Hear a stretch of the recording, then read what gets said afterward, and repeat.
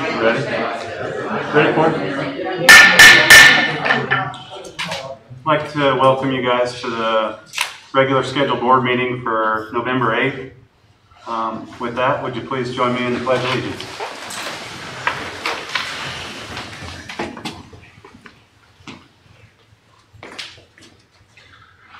I pledge allegiance to the flag of the United States of America and to the republic for which it stands, one nation, under God, indivisible, with liberty and justice for all.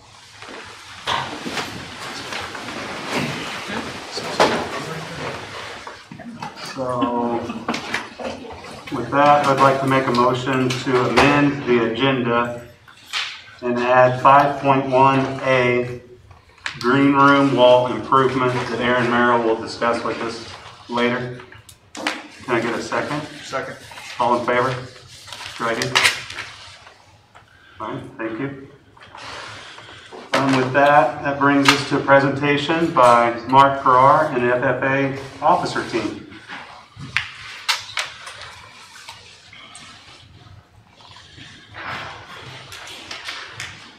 Good evening. We are excited tonight to celebrate a couple of different groups. Hopefully we can do all three at the same period here, but we're going to start with FFA. As you may have seen on social media, we've had some amazing accomplishments by this group. I'm going to have Mr. Callahan come on up here. I think he's got something here to present. All right, we can get this up and going.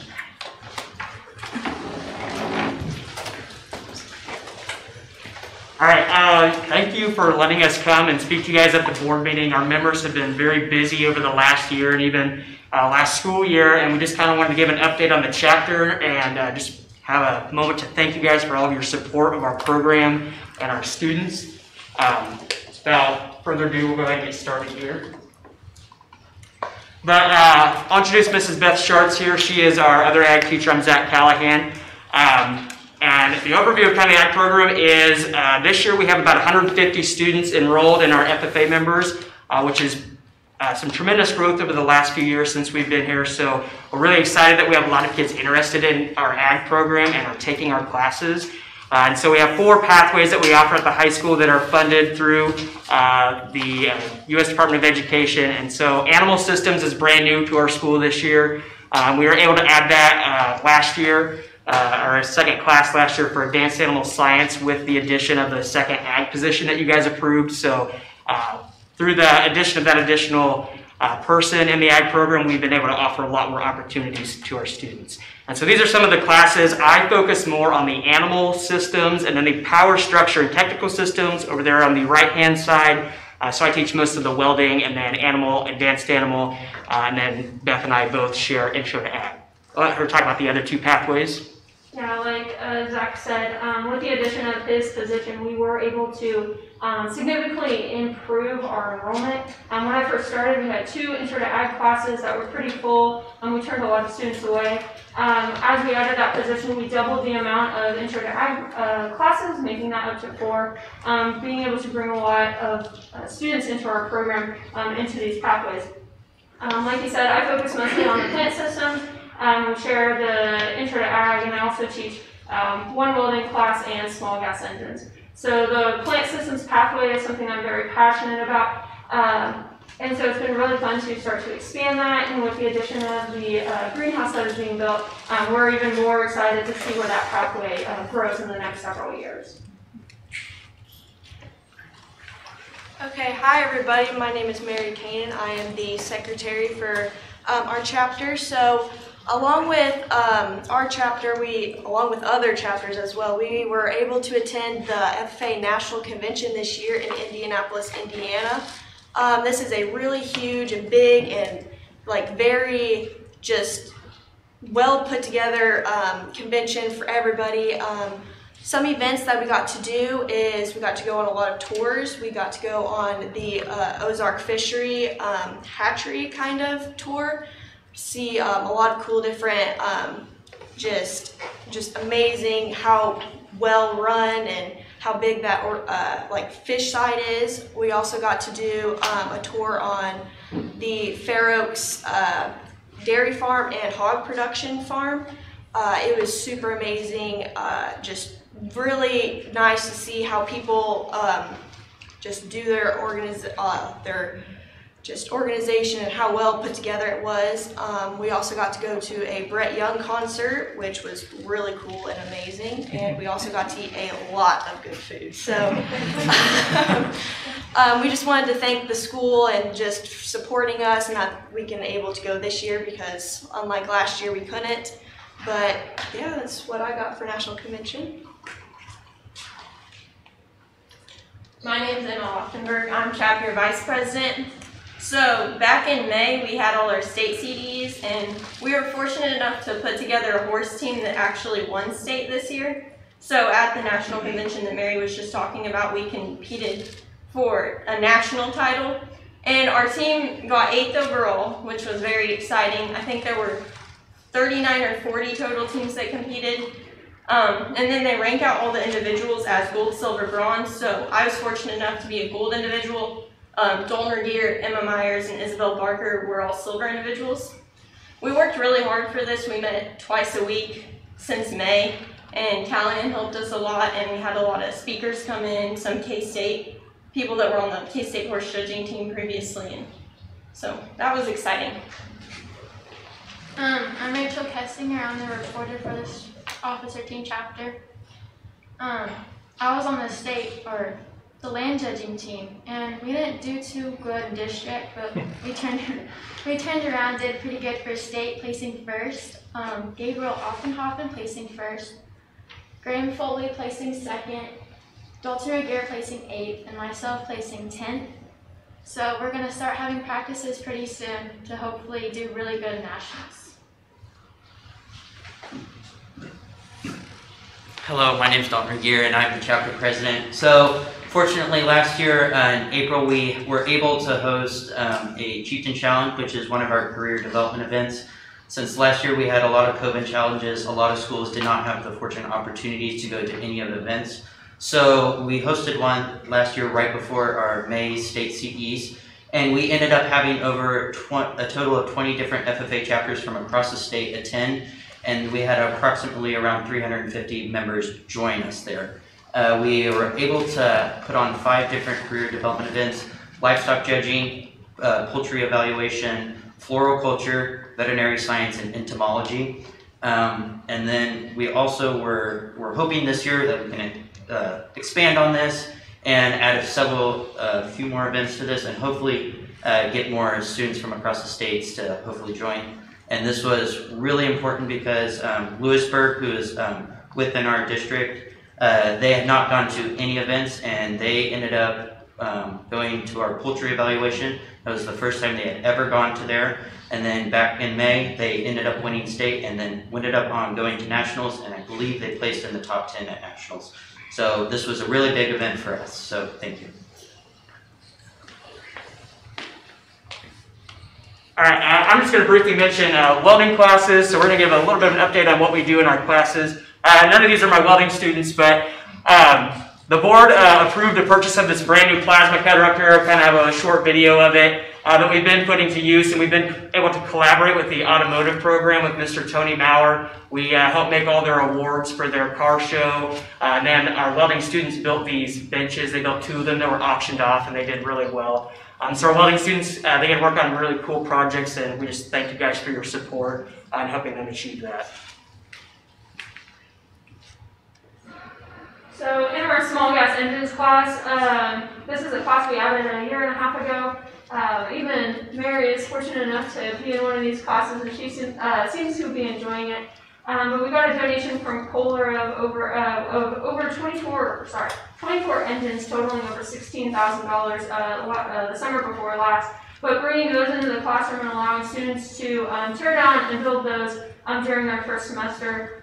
So this is a picture of one of those kind of in their teardown process, and then the other one is Clay Parr getting his engine to run for the first time after he completely tore it down to absolutely nothing and putting it back together. So it's an extremely fun class that kids get to have a first hands-on experience.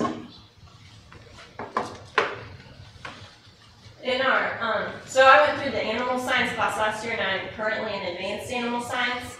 So some of the things we do in those animal science classes are dissections of fetal pigs, sheep and cows. We cut actually baby animals out of uteruses. We've done some artificial insemination practice in there. And a lot of the kids that are in those pathways are also exhibiting animals at the fair. So it's cool to see all the things we learn in the class be put into real world work. We also this year went on a tour at Heartland Equine Hospital in Basel. And I think we're going to go on a few more tours this year. So in this class, I've already been through the horticulture pathway and I'm in the absent hort right now. Jessica has an example of something we do in there right now. The kids put together some greenhouses after learning about different types of structures of them. We're going to be talking about our new greenhouse in a bit. Some other things we do in there is we do some entomology right now, which is the study of bugs. We're going to do some identification later on this year to hopefully do really good in the floriculture CDE. And for homecoming, we actually got to put together some really neat corsages and stuff. I'm Jessica Kessinger. I'm the committee director for this chapter. And as you can see on the left side, that's our old greenhouse. And on the right side is our new greenhouse. We went from 0% to full automation. We have much more heating and cooling, which we didn't have before, and a really big upgrade in watering systems. All right, so I'm Grant Foley. I'm the chapter treasurer, and I'm here and I would like to talk about a really fun event that we had a couple weeks ago. So what we actually put together, like around 2 months ago, was this event called for teaching our teachers about like really stuff like all the other agricultural pathways that we offer here, and like all the different elements that are included when it comes to this. We had a couple of teachers milk some goats up there. We even had Mr. Farrar ride a horse. And it was a very fun event. We had animal ID stations, we had nutrition label stations, and tried out stations. It was a very positive event.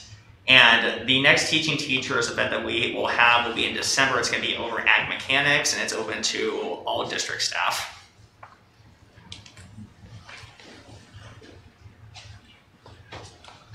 My name is Sarah Celine. I'm the student advisor. We do a lot of community service. We love putting stuff together for people to really reach out to our community and show them what we can do and give back to the community. So we've done the old folks home petting zoo not too long ago. We went to the home.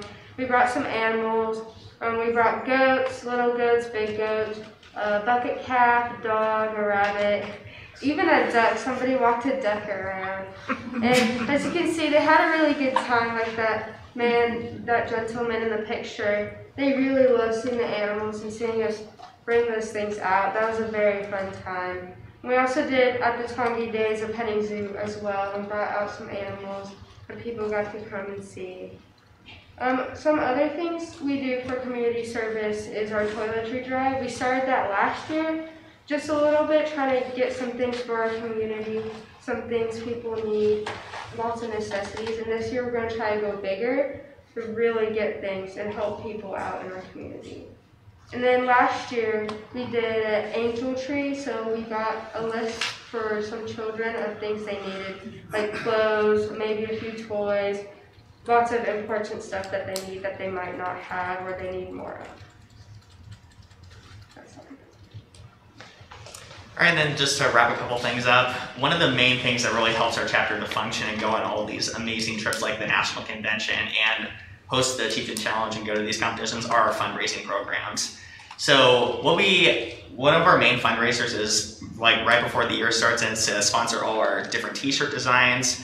All the officer team members, including myself, went on business visits to different businesses to ask for donations and possibly even more support throughout the year, and a lot of them offered kind donations, and we were lucky enough to sponsor our t-shirts.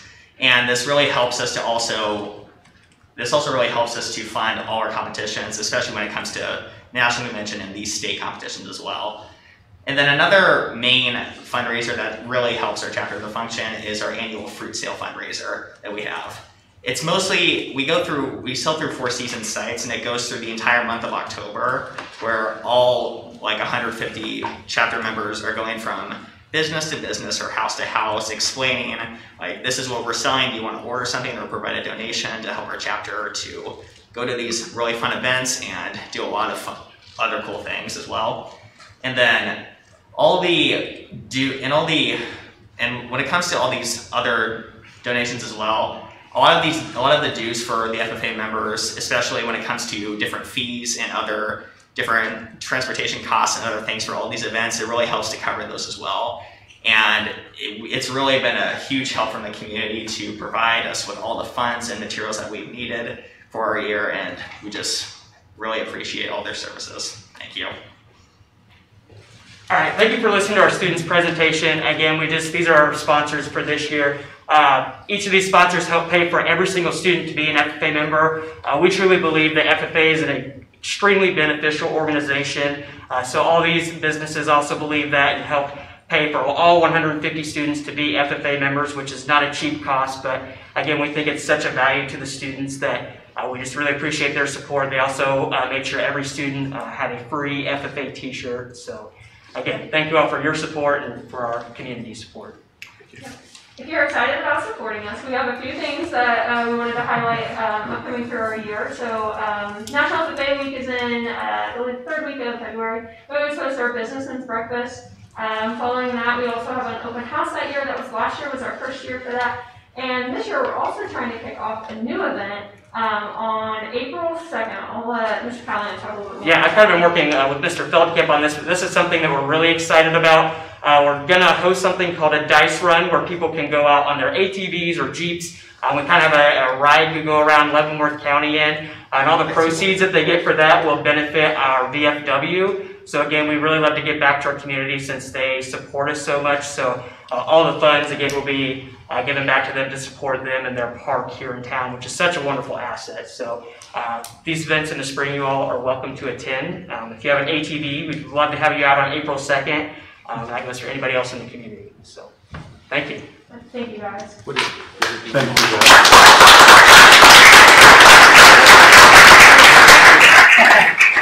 We'll work on it. Okay, sure.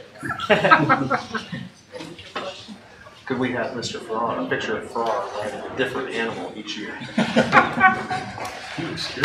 So those Teach the Teachers event was that was a really neat event. As you can see, our staff learned a lot that day, and I got to learn how to milk a goat, and I will not soon forget that experience. It was fun. Soccer team, can you come up? Yeah. All right.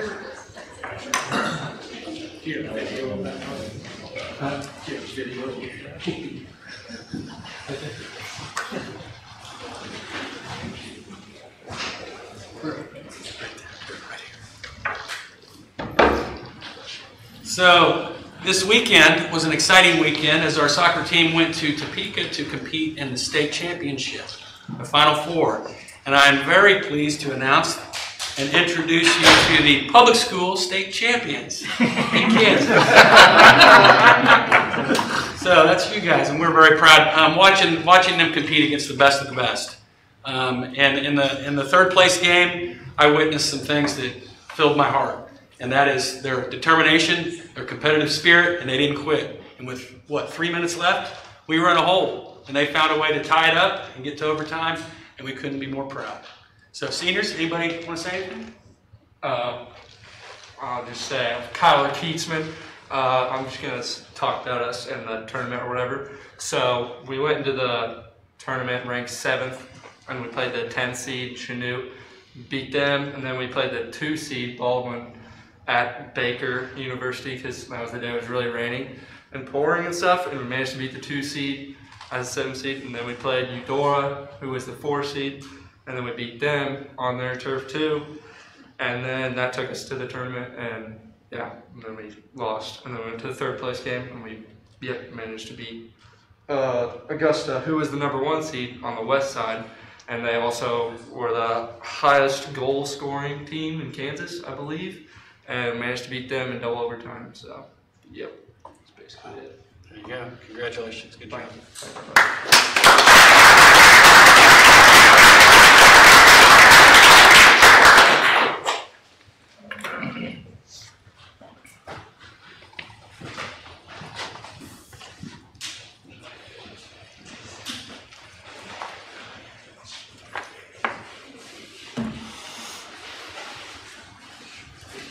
All right. The last group we want to recognize today is our golf team and our state champion. In just the 5th year of the program, our girls placed 4th in the state, and we got our very first state champion, Hayden York. Congratulations. That is an actual state champion, right? Not just public schools, this was all. We had a terrific year. The girls team together performed and we finished 4th. The girls team together won 4 tournaments during the year. We placed 2nd in 3 of them. Our worst position was in 4th at the state tournament, but the girls battled greatly in that. On top of Hayden winning her 7 tournaments out of the 10 she had this year, the girls just all improved so much and had spectacular years. I think every one of them had personal bests, and it was a wonderful, fun ride. I was a little disappointed we didn't get our walkout music at the football game because we were expecting Amish Paradise and they wouldn't let us walk out to it and do that. So, but it was a fun ride. I credit all my parents. They are raising some of the most wonderful girls around, and they just listen and do that. And I wish Bothwell was here because he always criticizes me that all the kids did that in spite of the coaching. That is correct. They did it all in spite of the coaching, and they were still able to come out on top. And now I look forward because I look out here and I see a lot of my boys' parents. We're going to hopefully produce that and do that again with the boys' season. So, and we're looking forward to great things next year because we're going to return 5 of these girls back for next year. So we got a good summer of work, and maybe we can do some more damage next year. And then we can have an actual state champion team despite the private schools up there and doing that. So we're going to battle and fight all we can. So. Hey, Hayden, what did you score that last round? 75. Oh, man. I'm jealous. We all are. So, anything else you want me to say? Yeah, Are you sure? It's been a good fall, and we're looking forward to building on it. So.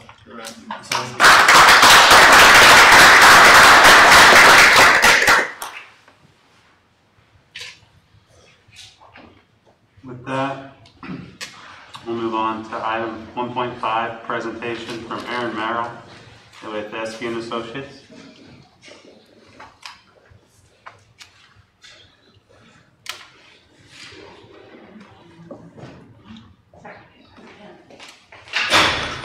Good evening.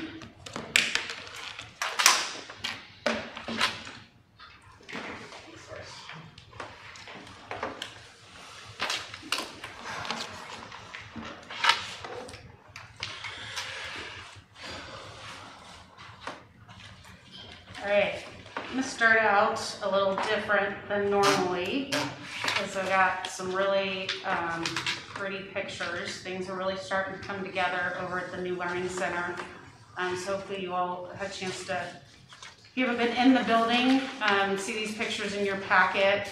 This one is on one of the new wet laboratories with all the built-in epoxy countertop casework and built-in sinks and a new hood for all the science lab work.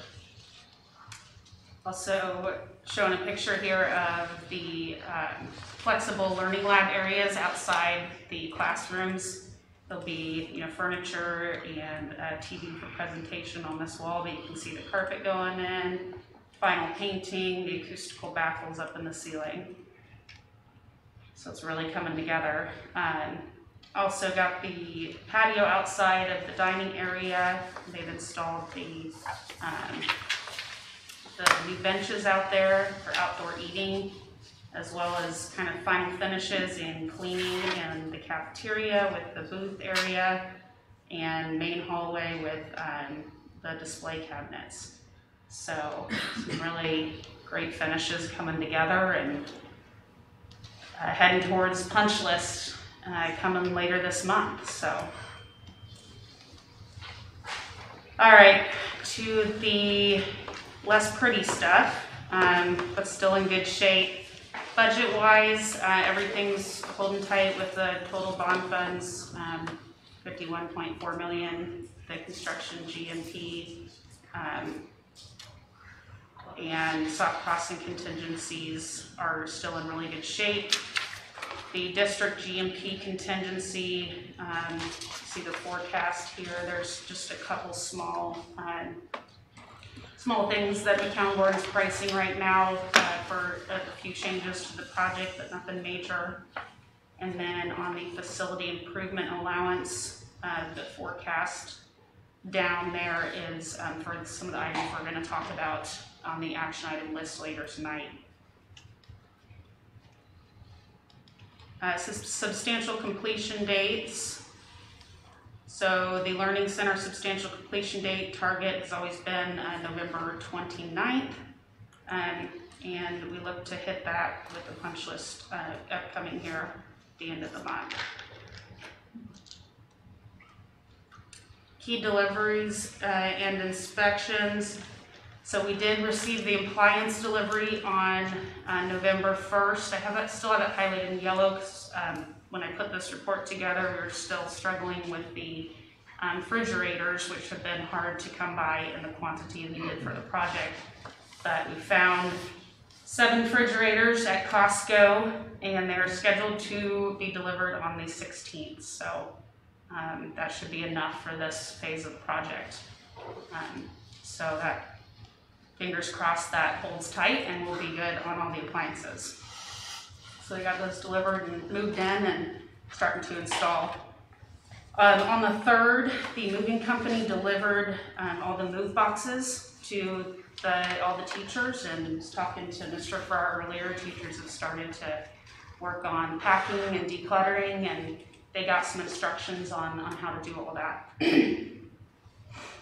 So we are breaking punch list activities up into 2 separate days so we don't all go crazy. We'll be punching out building D and E on the 19th and following with building F on the 30th, just before the furniture delivers the following day.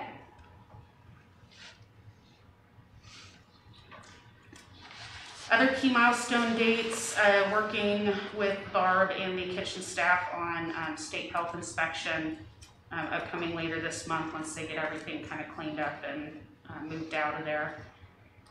The TCO inspection, they had a preliminary TCO inspection on the 5th that all passed. There's one minor issue with the communication of the elevator. There's an extra part that had to get installed for the alarm monitoring, so they're doing that this week and we'll get that re-inspected. But all the fire alarm and life safety elements have passed inspection at this point. So that's a big milestone. McCown Gordon's been doing a great job buttoning up all those details.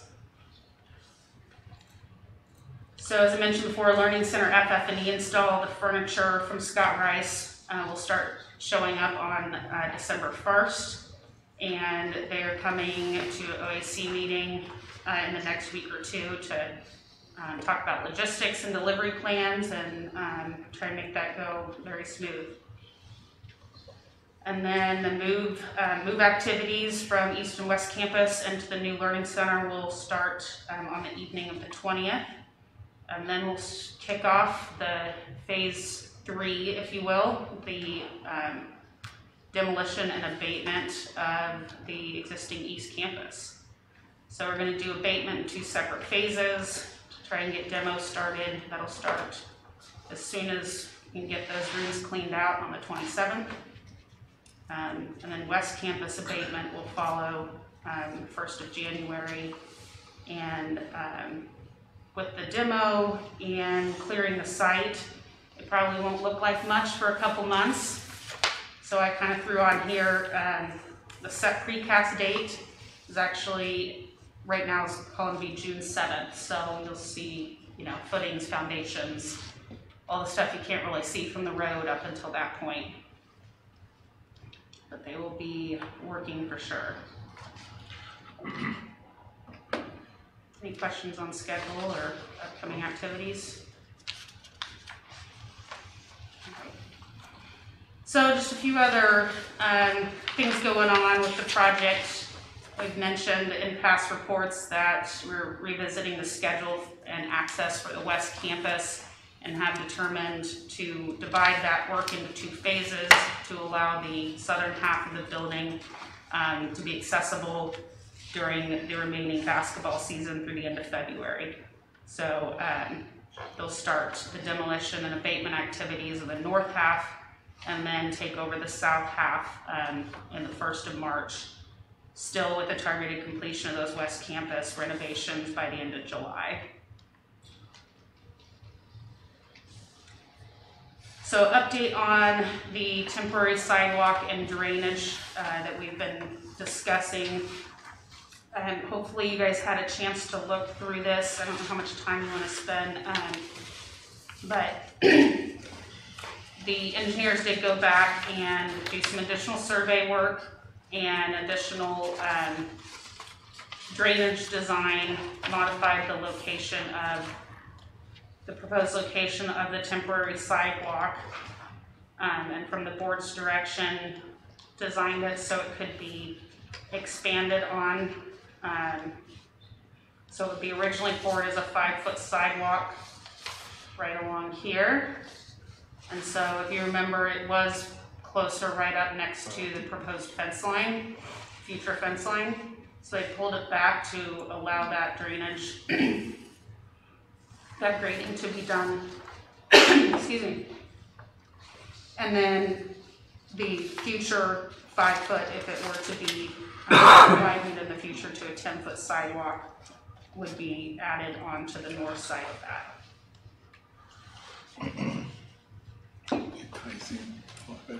So you can see the revised proposed contour lines, still dealing with just some fixed elevations kind of around this shot put area, but the revised drainage is intended to get everything into the ditch before you get to that fixed elevation. If the district elects to replace this fence down on this side of the property in the future, there would be some additional grading at that point, but can't really do it right now with the fence where it's at. So that's why that's not shown on there. I really appreciate y'all taking another look at that. Yeah, I think pulling it back, Mark said it helps a little bit getting that drainage to really force into the ditch and stay in the ditch. So I have a question. Yeah. So Drew mentioned at one point that once you get down there, then you would have to go, so if you were in a wheelchair, you would have to go back up on the sidewalk and around to get to the bathrooms or the concessions. So is that something that you've looked into, trying to connect that? So if you're down, like if you go down that sidewalk to the shot put area and then you want to go to the restrooms or the concession or even up to the grandstands, then is there a way to connect that so that that's a possibility? I didn't know if that was something that was looked into, if that was just a conversation. Yeah, I think this was to get you, to the facility and the stands. The long-term accessible route would be the permanent solution on the south side. And honestly, it was not looked at once you get inside those gates. Yeah, one of the things we had talked about, Kaya, was when we host track meets, maybe putting some ADA accessible porta-johns in that area so that you wouldn't have to go all the way over to the concessions. It's going to be difficult, I think, however we do it. I'm not sure how we can connect that without going on the track. Is that what you're talking about? Yeah, the current path forces you to go on the track. Yeah, currently you have to be on the track. Or you have to put a sidewalk behind back around, because we have that shed there. And it's like you got to get around that shed, and then there's that there's nothing paved all the way to the We grandstand. just haven't had a lot of conversation about. Nothing About that. inside the boundaries of Right. the field, no. On the southwest corner of the football field there, is that gonna be paved? That area that's currently Gravel? rock? Yeah, gravel. Yes, that will be a new paved lot with dedicated handicap stalls. And not trying to sidestep your question, but I just don't think we've looked at it that close yet. Well, can we? Yeah, I mean, Yeah. conversation, add it to Well, your, Yeah, I just didn't know.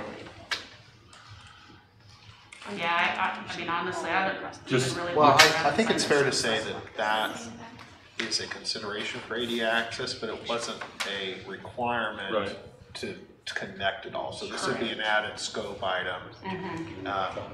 Then I think the question is, you know, is it a real scenario or problem that we need to mitigate, you know, if somebody's in that, or how long is, it kind of goes, like, that'd be great to have, but how big of a problem is it? Yeah. I don't know. Nobody's ever approached us about the issue that I know of. So, Okay, but we'll add it, take a look. yeah, we'll talk about it. Yeah, I definitely want to make sure it's. Okay. Did that answer your question? Did you have something? Speak up. What were you Are you afraid I'm not going to speak up? No. I love that. I want Could you you to. say that louder? Okay, so without being there, having a picture there, maybe I'm incorrect, but I feel like from being down there that you should be able to go from the shot put area and it wouldn't take that much more cement to then allow someone to go from that shot put area either in front or behind the shed. And then there's only stairway on that end of the bleachers, but then there could be a ramp instead of a stairway and bleachers, and then you could go up the ramp across the front of the bleachers, and then there is already an existing ramp down the other side of the bleachers, and then you end up Yeah, by I the got ticket you. booth I and got you. everything, right? I got you. I I understand, don't I think it's a understand what you're big, saying. I don't think it would be a big Well, investment. But I mean, if you were gonna do something like that, I don't disagree, but then you have to man another gate, right? Or not? Not necessarily, Strapping for right track there. meets, probably not. We're gonna be manning that area anyway Show for that football for kind. a year. Show that. It's something to consider. I know exactly, probably the easiest thing is if you wanna put a sidewalk behind, I wish I could go right behind cast the this. Cast fence. it up there. Yeah. I mean, or that, but Hey, in the new boardroom, maybe. So, Okay. yeah. I mean, it's not that far. no, I. Well, you have I- those student bleachers though. If you're Right. looking for, it's Yeah. it's Right. student bleachers The there. bullpen area. Yeah. I just don't like the idea of sidewalks to nowhere. So Yeah, there you go. I understand it's a to a destination, but it's not a full loop. Right. So if you get down there, like, I mean, anybody, Yeah. even if it's muddy or wet, then you're just traveling through mud and dirt and whatever. Well, it dumps you out onto a consistently paved surface inside, because you come out here and you connect to this sidewalk. Oh, it's really hard to see on the screen. The sidewalk in front of the shed, Yeah, and then it goes to dirt though. There's no sidewalk connecting where the shed is to the bleachers, is there? No, You'd have to go on the you track. just You have to go go onto on the the track. track. Yeah. That's the only. So then that's not an option during any school event. all right, well, yeah, We'll look we'll at have to go down there and look at it a little closer. Sorry. I think that's a good point. Okay. Fixtures, furniture, and equipment. Already mentioned the furniture will start showing up here the 1st of December. And we have been going through our final design meetings on the West Campus and athletics. And that information, the final design and budget, will be assembled for presentation at next month's board meeting. All right. Digital monument sign. So we haven't talked about this a whole lot, but there's been a lot of behind the scenes back and forth trying trying to come up with a design. There was always in the budget and intended to be a digital monument sign out in front of the new building right here. So here's your new main entry. Here's the loop. So there is a location made here for a digital monument sign. So after some back and forth and looking at several different options, this is kind of the design intent selected. This is the screen here in the middle that can display the events and things that are going on at school.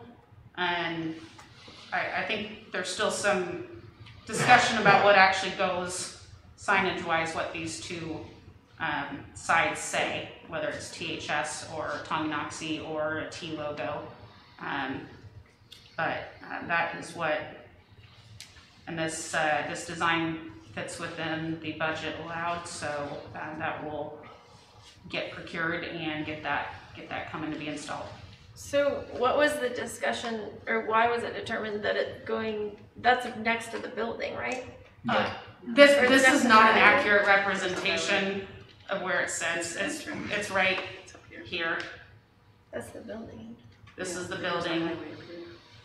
Oh, so you can, when you're driving by the highway, you see it. Yes. Yeah, so if the building kind of sits lower than the highway at that point, but the sign location is up on the higher part by just before you go into the ditch. How big is it? Oh, well, so here's I got it right here. Oh, there's a Here you person. Do you have the measurements there? It's 10 by, well, you can see it there. Yeah, 10 by 8. It's the middle one. It's pretty good size. Yeah. The screen itself is 5 by 6, if I remember right. So it does not currently meet the signage criteria of your zoning, but that is part of this. The signage company will take it through that process, which everyone indicated shouldn't be an issue. It's only not in the design criteria because the school is zoned residential, but because you are on the highway, it applies more to the commercial zoning. Does it change in brightness depending upon light and dark, or because as you're driving by at night, does it like dim down, or? It's a good question. It's a truly digital sign. It's not like the dot. The dots. It's Right. actually like a screen. Yes, it's Okay. actually like a screen, like an LED screen. But I can ask that question. It's a good question. Not ask how that works.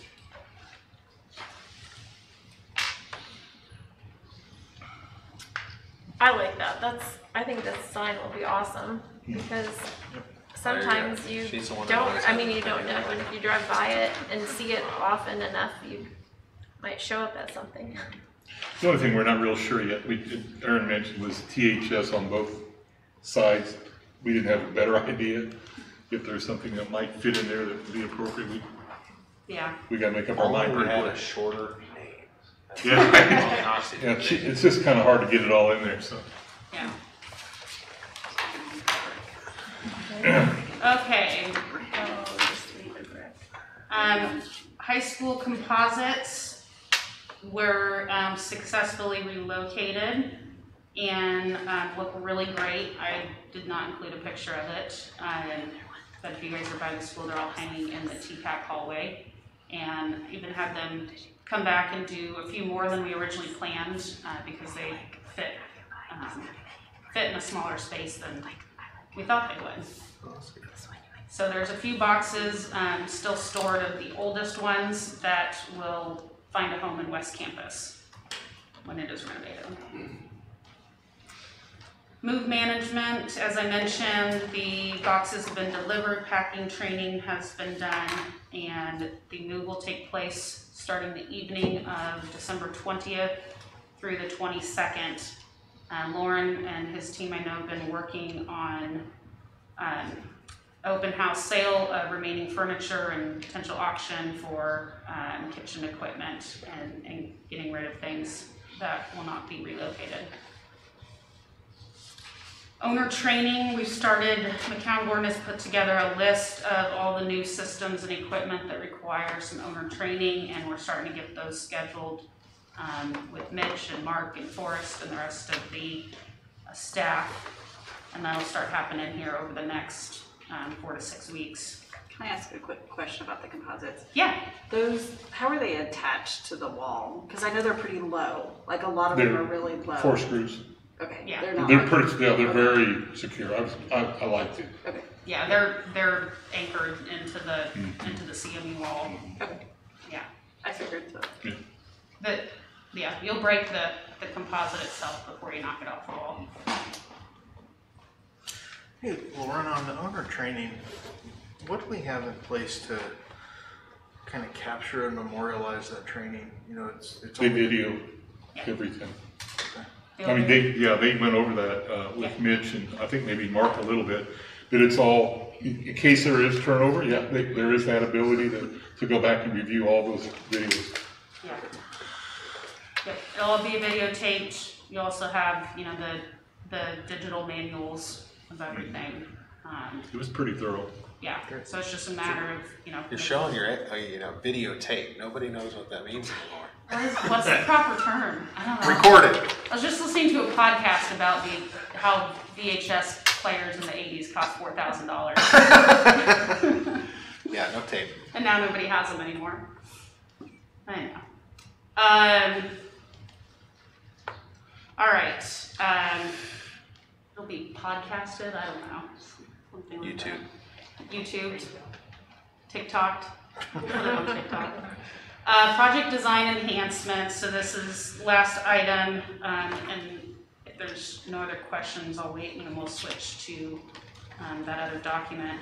I did add, we talked about last time at the bottom of the contingency log, showing the current percentages used of each contingency line item. The overall project by dollar value of construction costs is 58% complete. So as you can see, we're doing in really good shape in terms of percentage. We'll be meeting with the McCown Gordon team later this month. We're actually doing a full project review with them, sitting down McCown's team, the district team, myself, the design team, and talking about how things went in this phase and how we work together and what can be changed or improved upon. One of the items that we'll talk about is the contingency and the remaining risks in the project, and kind of evaluate where everything stands on that.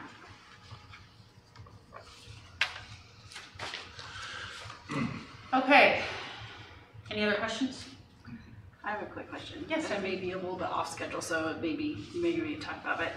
Once we move into that building, what's the timeline for if things don't work correctly? Like we have dead landscaping or doors don't shut properly or whatever it might be. What's the timeline for that to be repaired and fixed if that happens? So the great thing about having a phase 2, at least right now, or I guess it's phase 3, but McCown Gordon will still be on site, so it'll be really easy to get their attention and get them over there and fix things.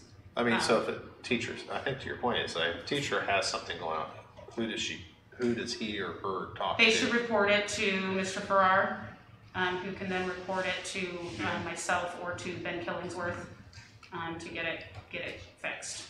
And all of that is covered? Yes, so you have a 1-year workmanship warranty. So anything that falls under a workmanship issue is covered for 1 year. And just before the expiration of that 1 year, we'll walk the whole building and make sure that there's nothing that just has gone unreported that needs to be fixed. Then certain materials and equipment will have longer manufacturer warranties, like rooftop units and mechanical components. And those vary depending on what they are, but will all be part of the warranty documents assembled at the end of the phase. So yeah, any time during that 1 year or after the 1 year, if there's anything that the staff feels like is a warranty issue, they call myself or the McCown Warden team to get it addressed.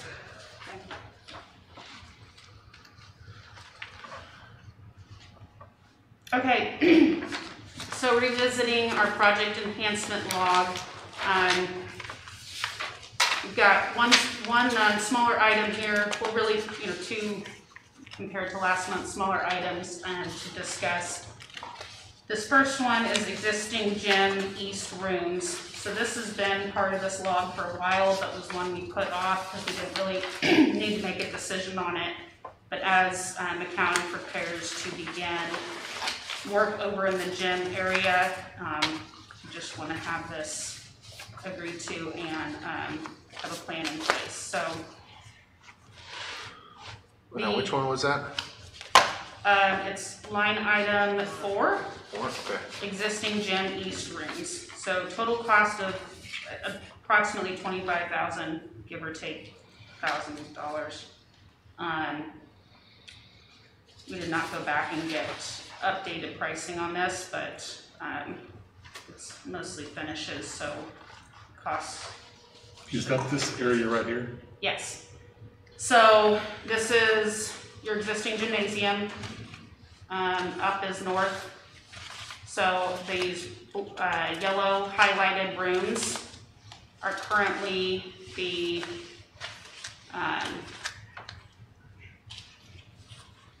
zoom in here. Are the current training room down here. The project already includes cutting a hallway in from the new gym, which will be over here to the right, into the existing gym. So that's showing there. And then we have the storage room to the north. And as I was playing around here, my yellows got moved. So there we go. This is what's labeled storage here is currently the film room, or the meeting table in there. And then you have the existing referee room and a little restroom and shower in there. So after discussions and re-looking at the plan and programming, the intent is to use this training room and this media room and convert them into a cheerleader and dance team warm-up room. So the additions as part of this $25,000 is taking this existing training room. There's kind of a floor sink troffer in the corner, disconnecting the plumbing to that and building a platform over it, which would then all be have new flooring put down in that room, and adding mirrors along one of the walls, and just getting the whole room a fresh coat of paint. Similarly, with the existing media room here, getting new flooring, fresh coat of paint, and adding some mirrors on the wall for the teams to warm up with. Do they have lockers or places to store their stuff or their gear? No, not currently. I don't believe they have that in their current space. No, they don't. They drop their stuff off, though. They just put it in bags. Put it in bags, but They they put leave it it in bags, in there. they leave it in there. Yeah. And then the referee room, again, just cleaning it up a little bit, fresh coat of paint, new flooring. The restroom has had some ceiling leaks over the years, so it's a hard lid ceiling in there. Get a new ceiling and clean that restroom up with a new light fixture in there as well. Okay. So really cosmetic finishes, just to make those rooms workable for their new purpose. How big are those rooms? Pretty good size. Yeah. Underneath there? I mean, Yeah. with the dance and for their warm-up rooms, they're sufficient. It's comparable. Is it bigger than what the dance team currently has? Mark? Yes. Yeah, it's bigger. Longer, I would say. Yeah, longer is what I would say. And it has So like 10 by 12 or? No, yeah, no. I'm looking at this. It's at least 20 I'd say this is at least 30 feet by 15 feet or so. Good. And then 8 foot tall. Oh, it's a tall seat. 8 or 9. It's the. It's underneath the steps bleachers. Of the bleachers, so it goes Yeah. progressively up. It's definitely a taller ceiling than the room they have right now back behind on the south side of the gym that has, the slope ceiling down.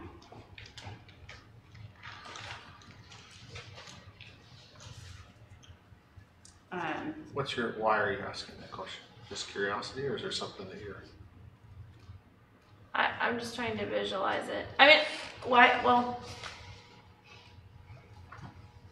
I mean, my thought process may not make sense. It's just brainstorming, but but it says that we rejected painting the existing gym walls above the bleachers and the bleacher risers, and so we, we're not going to pay to do that, and that's where everybody sees. But we're going to paint these rooms that, spend $25,000 and make these rooms pretty that nobody, the teams will use. Obviously, let me start by saying, so it's not misinterpreted, that of course I want everything to be amazing and wonderful and top class, like first class, whatever, but I'm just trying to see. I think sometimes in these processes, you're like painting the existing walls above the bleachers, at the time when we looked at the priorities was at the bottom of the list, of course, but now we're looking at new things. And if I look at those side by side, I just feel like maybe there's a compromise. Maybe we can do half and half or something. I mean, I don't know, but I'm just saying I don't think it's one or the other necessarily. Right. And to clarify, the rejecting of the painting of the bleachers was saying that it was going to be done out of capital or regular maintenance. We funds. recognize that we would like to paint the gym, and so that's just another discussion that we're going to have down the road. That's not off of our target list. It kind of got moved around in the priority list as we were moving through this.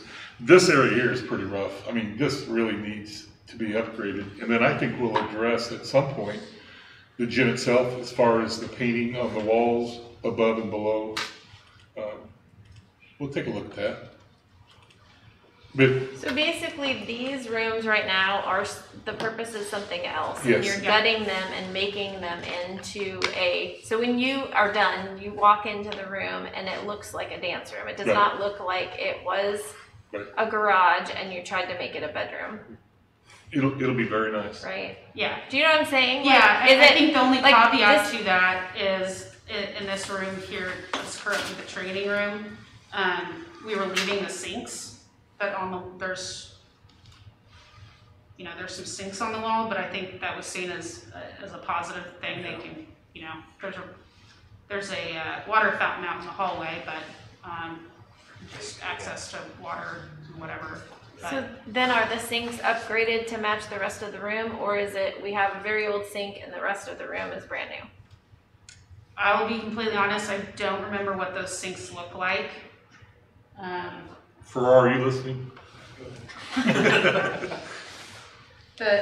There's a couple of sinks on the wall in the current training room, in Padfield's room, and Kaya was asking the question of what those look like. Are they, in a decent condition where they'll look out of place if we, paint the room and put new flooring? Actually, because I know Kai is an expert in the bathrooms. so they are actually in way better shape than the bathrooms that you know. Well, I would hope. I mean, that is not hard. His sink is one of my That's not the question, though. So the question is, are you going to recognize that these are old sinks in a brand new space, or? Well, look cohesive. Yes. Could easily take the sinks out. Let's take a look. Yeah. Yeah, just take. I mean. I can't even remember. Yeah. I guess, Drew, now everyone's regretting that you asked me the question. That's why we're here. I guess the whole I'm not. point. Justin might be, but I'm not. The whole point is that I'm all for having, I mean, I think it's fabulous. They should have a space that's amazing, but we're taking an old space and I just want to make sure that then when you walk in it, if you're spending $25,000 on it, then you walk in it, it should look like a new space, right? It should be matched the. Mm-hmm. And yeah, and I think all this was done with a lens of being fiscally responsible, getting the room to a upgraded condition that's usable for the new purpose, but not, you know, not going over the top. Right. So it's really, you know, those things can be done. I think it's up to the district and the board of what you guys, how far you want to take that from a budget perspective. It's going to be a tremendous improvement over what they have. Yeah. And those things can always be replaced. Yeah. That's what I was going to say. If they end up like, I mean, if it looks horrible, then you just go in there and I mean, that's the plumb like they won't. If you don't do it when you do the project, it's like I used to sell real estate. You buy a house, you're gonna finish the basement later. The only time people finish the basement is when they're getting ready to sell and they want to finish the basement. Like, I mean, you either do it now or it's never happening. We all know that, right? Well, and so then I think the question is, if you're gonna do that, do you replace them with new sinks or do you just cap off the sinks and, you know, put a wall over it? Because, like I said, there is a water fountain right out here in this hallway, so you don't really need the sinks for the purpose of the room. So you could just cap that plumbing off and abandon it and have no sinks. So. I think that's, we'd be looking for direction on what to do there. Okay, so the one other item that was added to the agenda at the beginning of the meeting that just kind of came up this week. It's going to be the word of the week. It's called a cyclorama wall. So this is in the green room, in the new film room of the high school. The current design is for just a painted green wall, which would allow, you know, green screen filming behind it. And Mark, you're gonna jump in and support me when I mess this up. So this product creates a curvature at the floor and at the hard right corner between two walls that allows for depth in video recording, that somebody can stand in space and be in a digital green screen environment versus, you know, waist up green screen type filming. The guy explained it to me like, what you have now is like your weatherman standing in front of a green screen. This allows you to be like ESPN, where you're, you know, standing in a space with digital backgrounds behind you. what does that allow us to do that we, like?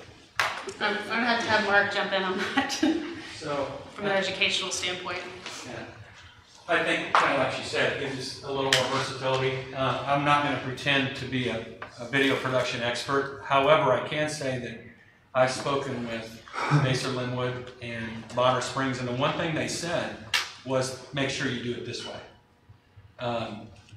Again, I'm not an expert, but go ahead. Who teaches that? Or do we have a class that's... Preston Troyer teaches that class. Oh. And what is the class, like, other than... It's video productions. Okay. Is that the only video production class we have? I would anticipate us, you know, trying to grow what we can do. Because I know what Baser has, but they have a whole series of classes that use that. Well, and again, talking with Baser, that was one of the things they said, make sure you do that during construction. So I think this is an area of our curriculum that needs growth. Mm-hmm. I mean, we recognize that. The room they're having is phenomenal. I mean, where they're going to be moving into. So we're just starting that. I'd hate to pass on it and then wish we had down the road, especially if we grow into it. Because right now, I mean, would you agree that it's an area that we need to keep growing on? Keep growing. Yeah, if you could see our green room now, you understand that it needs to be an area that we grow in. Are there a lot of students that take those courses right now? There's quite a few, yeah. A lot of interest in digital arts. Oh, that's big too. 20, almost 25 feet by on each side and 11. Yeah, the room is 20 foot square or so, 25 foot square. And this is doing it the full walls. west and north wall. But yeah, so these little green pieces, so the walls are already built with sheetrock. Yes, curved. And then they anchor these into the wall, and then they mud tape and fill them. So it's a flat, smooth surface, just like you would a piece of drywall. These are like fiberglass, 3-dimensional blocks. And then they paint it all green. Okay, so it's more durable than just sheetrock because it's down at the foot level and stuff. Yeah. Those pieces at the floor and in between are like a fiberglass type material. Huh. ESPN, huh? Yeah. So That was the analogy I was given. So since it's only $100, I'll just pay for it and we'll move on. Yeah. Okay, so that's the fun part. All right, I gotta go. Yeah. He's out. Leave that part to me to break that. Okay. So you purchase this product from the manufacturer. Their quote for material, which includes paint and all the spackling material, is $9,300. It then gets installed by your regular carpenter and drywall crews. So we received a preliminary quote from McCown Gordon, which includes all the finishing, the painting of all that material provided by others, and blocking to install it of $18,500. So it's approximately $30,000.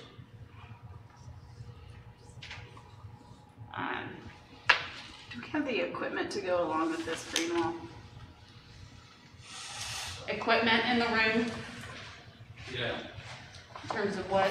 Because that equipment's not that- cheap. So are we gonna upgrade equipment and or are we gonna have a night wall and not the equipment? Or is it already included in the budget? You what? Or is that new equipment already included in the software Right. budget? Do you know, Forrest? I don't know. I know what I was got. We have to take a look at that. We've got all those computers in there, but as far as the greens. Yeah, when we talked with him about that room and what additional equipment and stuff he needed, he said he had everything he needed. They are getting a new sound control, lighting control panel as part of the construction budget. But they don't have any of the cameras that would typically go along with it. Are they using like a computer or are they? Computers. They have cameras. Yeah, they do have cameras. He buys most of that out of his budget. And I mean, I Couldn't quite hear you, I Forrest. provide the computers. And then the cameras he usually purchases.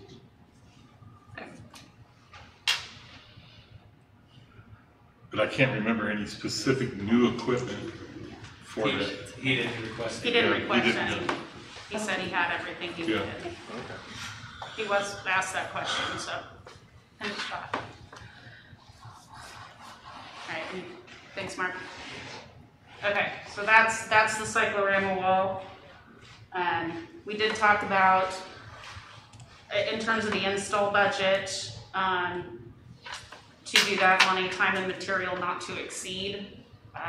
It definitely is a safe budget estimate, but the installers will honestly they don't do this every day, so they're probably being conservative in how long they think it will take.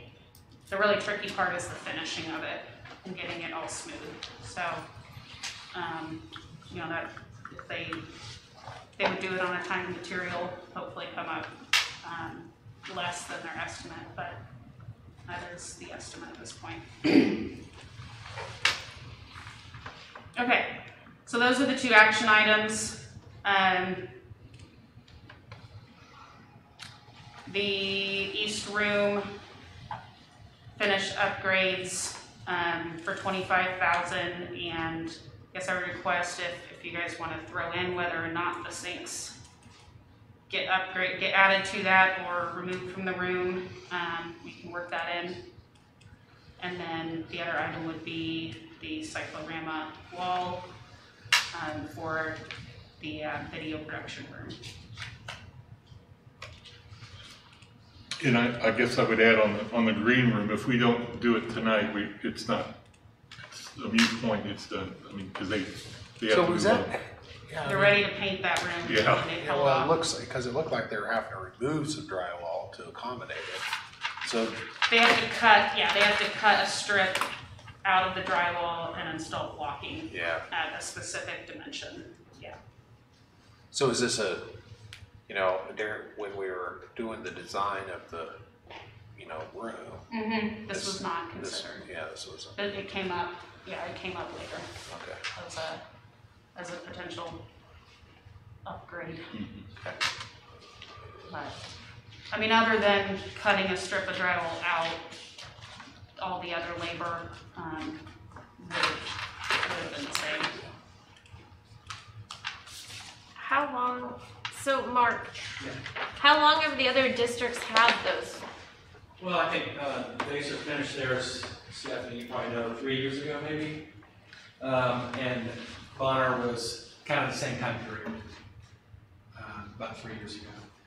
I guess my concern is like, what career paths if we're going to pay this much for the wall, like what are our career paths for students taking courses that would use this?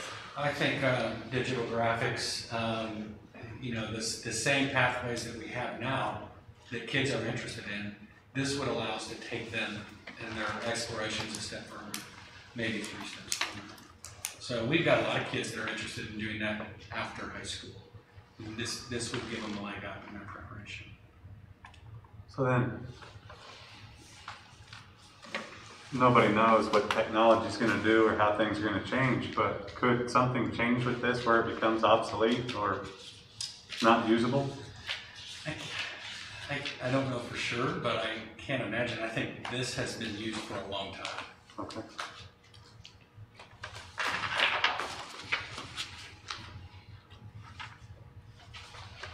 I think it's an awesome opportunity for our kids, and while we know we need to grow in that area with resources, we need to make decisions, in my opinion, based on where we want to be, not where we are. I 100% agree with that. I just want to make sure that we're not going to place a wall like this and then not move forward with that. That there is a plan to develop more courses or enhance what we currently have if students are going to have the opportunity for that. I would absolutely like to do that. Yeah. I have a question. Oh, go ahead. Well, my thing right now is like, I'm willing to approve additional money, but it's always based upon the benefit. So I just wish there was more of a definition about, here is an example of things we can't do now. Here's an example of things we will be able to do with this, and here's why that's valuable, because it feels ambiguous right now. It's like, oh, we'll be able to do more amazing. Well, what does that actually mean? And, as far as production, or is there things that they can't do now that they could be able to do, or is there things that they can just do better? That's where. So from my knowledge of green go walls ahead. through being a TV anchor at one point, it is like a green wall. You are talking about waist up. You're typically not going clear to the floor. So this would allow them to do like a full body shot because the green is extending clear down to the floor. Yeah. So if they made a movie with them like running away from a monster or whatever it might be, they can actually see their feet running before you would just have like a waist up shot. So it's going to actually, it'll give them the ability to go from like ceiling clear onto the floor rather than just ceiling to floor with not being able to see feet. Okay. And that's important. Cool stuff. When you say that, I can see where it would be applied to other areas. So if you're making a promotional video for any classroom, Or if you're like trying to show somebody Right. how to play basketball or whatever you might need to Okay, be now able there to we- extend it. Now you're starting to, as So- far as understanding, like, okay. Yeah, I can see that. And we're pretty sure that there's not a $10,000 camera that goes with this that we don't know about yet. I'm certain. We have had those conversations with our video productions teacher, and he tells us that he has what he needs. Okay. And any upgrades would come through our yearly budget for that. So, no, there's not a bank breaker that would be a piece of equipment that we need to purchase. That helped me picture like something you couldn't do before. That's like, cool.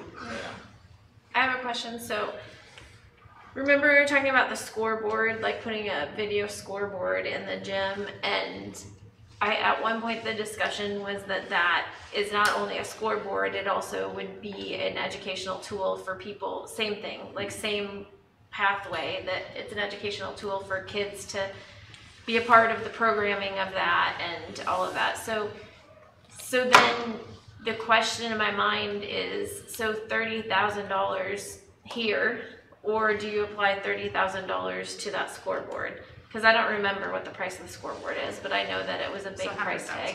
Or 150,000. 150? Yeah. So really you're saying. $150,000 the scoreboard? No, I thought it was 80. Okay. Well, that was It's pre-COVID money. Yeah. Yeah, that's pre-COVID money, so it probably prices is have changed a little 150. bit. Okay, well let's But the say. rough-in's there for it.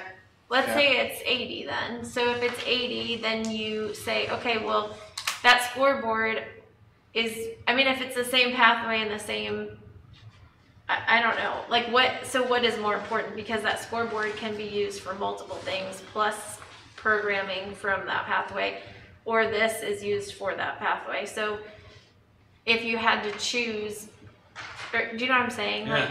Like, that's just the. I think one of them, the green screen could support the video board. So a lot of the things that we would put up there for graphics, or maybe it's player introductions, roster introduction, whatever, graduation, can be done in the green room, and then they're displayed up there. So I would say, one lends to the other. Okay. You can't, they're not, like, if you had to choose one over the other, Well, that's you would, tough. what? That's a tough question. Mark wants the Jumbotron. Well, so do I. That's why I'm saying, are you willing to give up your chance at a Jumbotron for this? Or is this worth investing in and having a... I think the jumbo, I don't even like saying it. I think again, this She's just stepping back. This lends to the video board in the chat, and it would need to start with this. I would agree. I think you start with the green room. We need to grow that program. And we can videotape things. Yeah. How many students would we touch with this? Who would what? How many students do we touch with this? Oh, I'd have to look at enrollment numbers, but there's a large handful, and I think that with these facilities, we're going to have much increased interest. I mean, we talking 30 kids? More than that, I would say. All right. I didn't know either. Okay. All right. If there aren't any more questions, that is all I had to present this evening. Okay. Thanks, Aaron. Okay. Yeah. With Oh, that, I do have another question. Go ahead. Sorry, I had it written down. I'm sorry. It's completely, it's not on that subject, but, okay, so this weekend I spent time with a friend that is a lawyer for the University of Missouri, and in our discussions, she was talking about how the university has been focusing on their signage and their just all of the accommodations that they have for ADA.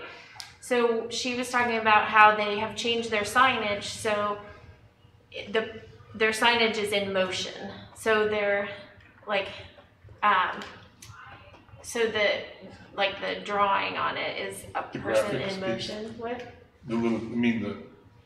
The ADA? Yeah, piece? for ADA, the person's in motion. And then for anything that they, like, let's say they're talking about a basketball stadium, which is why I'm talking about this right now, because I don't know if it's too late to even look at this or not, but if it's not too late, I would vote that we have somebody take some time to look at this. But what she's saying is that a lot of times when these designs come out, the spots, the areas that they have to go and sit and watch a basketball game are not really, what's the word? Like you're not allowed to then sit, you know, in the student section next to your friends. You're on the front row or you're on the top row. Like it's whatever. Like that's how the typical design is. Mm-hmm. So what they're doing at the university is restructuring things so that if you want to be, you know, sitting in the middle of the student section, you have the opportunity to do that. So I just had never even thought about that, and I thought it was a really interesting thing, an important thing to look at. And because we haven't started the building of the gym space, I just think if it's possible, maybe we can just look at that and see what the options are, and, you know, just have somebody do some research on that. Yeah, I'm curious how they're doing that. Well, I can bleachers text or email. So I do know the bleachers have already been released.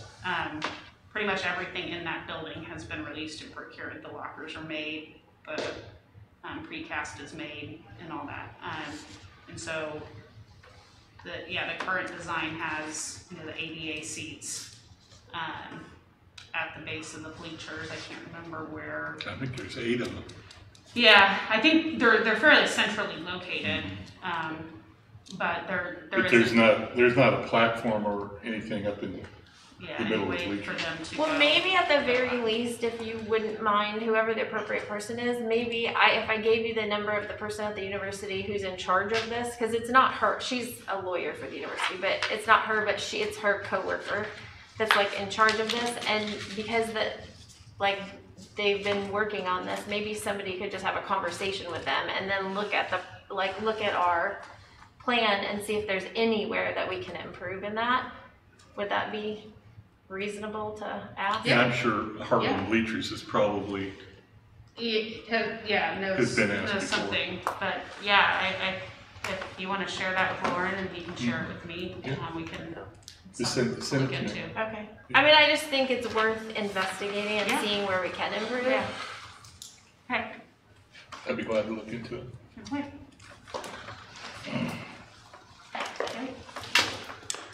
Thank you. Aaron. Thank you. With that, Forrest is up with a technology update. I'm going to speak first a little bit to my technology hardware. This year, we did issue new Chromebooks for students at 1st, 5th, and 9th grade again. And we did go with the Dell 3100s like I brought in and showed you earlier in the year. We didn't have any delays. I got them ordered very early last year, so we had them in actually by the beginning of the summer. So we had students ready to go. I plan on ordering again early and probably around in February to make sure that I've got them in by summer. I plan on going with the Dell 3100s again because we've been very happy for the price point and the durability, and just the whole device has been great for us so far. Now, new laptops for teachers. We didn't get them quite as soon. We got them in, received them in early October, and we're prepping them right now to get them distributed to teachers. Are you going to wait to distribute those after we move, or? No, I'll probably start distributing them at least at the middle school and elementary school before that. Gotcha. That's what I planned on anyway. Network equipment is all in. Aaron will be very happy about a couple things I'm going to say here in a minute. I received the final piece of some networking equipment I was waiting on. So I've got all my stuff in. I actually plan on spending the bulk of my day tomorrow over at the new building connecting the switches and getting my fiber. And I plan to hopefully within the next 2 weeks have the whole network up and live over there. So when they move in December, they'll just be able to go in. I mean, Wi-Fi will be already up and working. Plug in your phone or your computer and it'll come right up and you'll be ready to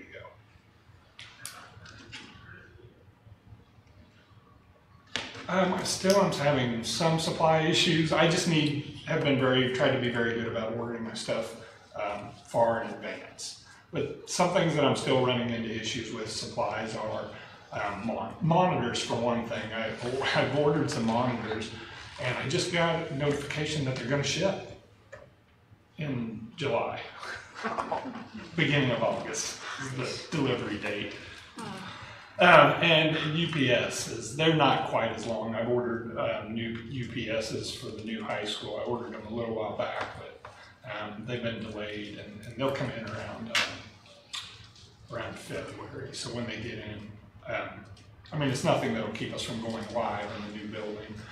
And when the UPSs, the battery backups come in, I'll get them installed.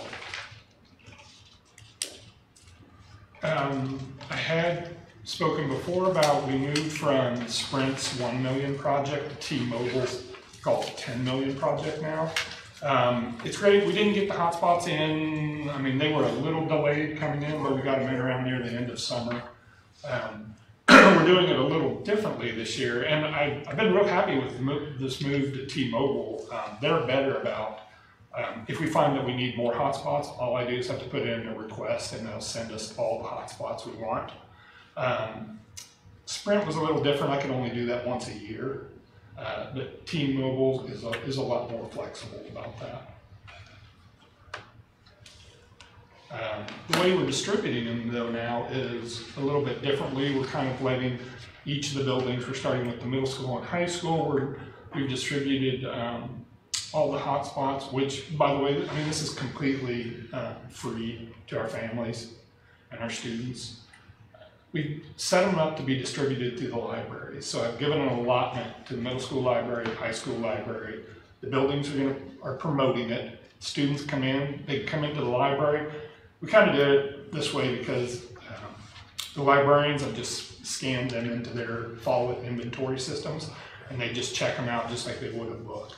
You know, a student can come in and check one out for the night, you know, the weekend, all year if they want. We just check back with them periodically to make sure the device is working for them. I haven't heard anything yet whether T-Mobile is better, but you know, once we get outside of city limits, we still do have some connection issues. I think I spoke about, I know I did, and last time I did an update, I spoke about GoGuardian Filter. We were kind of demoing it at the end of last year. Over the summertime, we switched over to it completely, so we're no longer using Securely. It's fantastic. You know, our teachers already use GoGuardian Teacher to control what's going on in our classrooms. GoGuardian Filter gives us even more control to, you know, we try to head off issues before it even makes it to the classroom. GoGuardian gives me a list of the top visited websites over, you know, a day, a week, 5 days, whatever I set in the filter. And when we first switched over to GoGuardian, the 50 top sites every day was kind of littered with gaming sites that kids have found and were able to get to. If you go in and look at our top 50 sites every day now, it's like, it's great. All 50 of them will be all educational content being provided. Very few game sites pop up, but when they do, we add them to our block list. It's got features like smart alerts. You know, it lets us know. We've gotten really good, I think, as an IT department at keeping a better eye on the filter. You know, we're in the filter, all of us, all my guys are trained on it. We're in there multiple times a day checking smart alerts because we get flagged alerts if somebody's searching for hacking or, you know, wants to know an IP address or something like that, and then we can investigate it. We usually send those kind of alerts also off to the principals and counselors to investigate. GoGuardian offers a solution called Beacon, which is kind of like a self-harm that we had with Securely. And those notifications go out to counselors, and then they investigate them and they make notes, and Beacon always, keeps all the information. And then they close the Beacon case out when they've resolved it. So we've been very happy with GoGuardian. Something we've introduced also is GoGuardian Parent, and we started with signups this year at the middle school. GoGuardian Parent just gives the parent, if they want to, they sign up for it, just gives, it's an app on your phone. You can kind of check, see what your student's doing on the internet. You can even impose restrictions when they get home if you want it to be a little stricter, like maybe you don't want them watching YouTube all night. You can block that.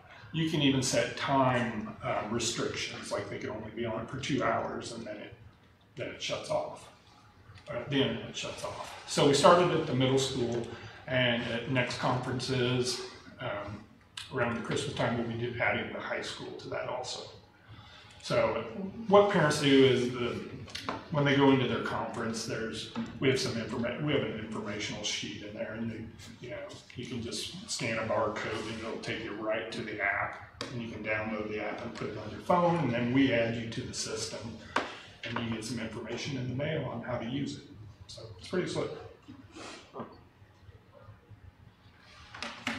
Midco, and this is something very new for Midco, they came up with the idea at the end of last year, and I've been pestering our rep about it.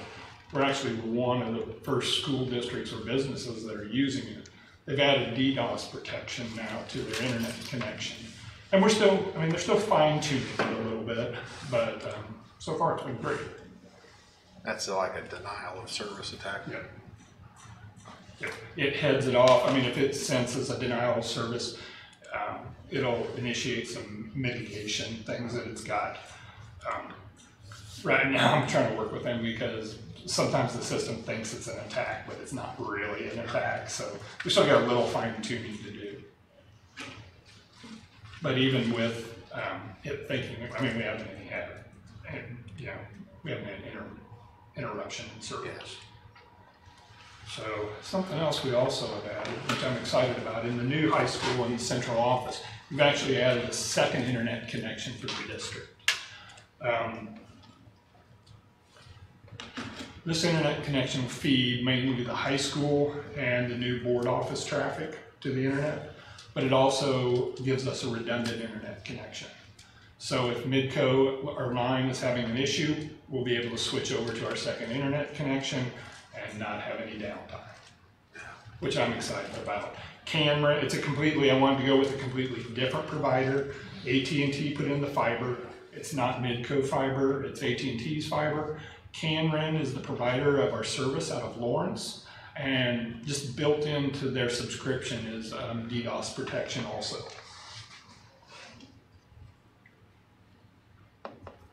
I just think, 2 internet connections, DDoS protection, we're just, we've looking to the future. experienced both of them. Yeah. And these 2 things I think will just head off a lot of issues.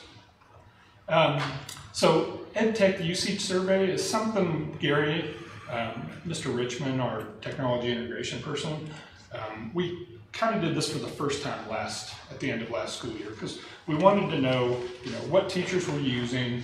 We wanted to know what they thought they needed more training on. When was a good time for training. It really helps Gary, guide how he's going to get information out to people. But something else we always ask is, what's out there that you guys like and use, and that we need to take a look at. I will say over the last 3 years, I need to bring my spreadsheet in on our purchasing, because on the last 3 years, we've covered a lot of bases in programs that the district needs, I think. Do we have a video editing program now? Yeah, we do. Do we have a PDF editing program? Yes. Do we have something where you can do screencasting? Yes, we've added all those kind of things. And we did add, Gary and I kind of vetted some of the suggestions that the teachers had, and we did add 3 new programs over this last year that we got a large amount of teachers asking for. Ed Puzzle is one that we've added. A program called GimKit that's used a lot by middle school teachers. eSpark is a program that we added. We have a complementary program that we've had for years called Study Island that runs in grades 3 through 5. And that program, I mean, we can put map data into Study Island, you know, then it kind of generates what the students need to be working on to improve their map scores. eSpark's kind of a counterpart to that, and it works with grades K2. Teachers really wanted eSpark. It was either eSpark or Freckle. We looked at both of them. They do basically the same thing. But eSpark, we liked a little bit better, and the cost was a third of the cost of Freckle.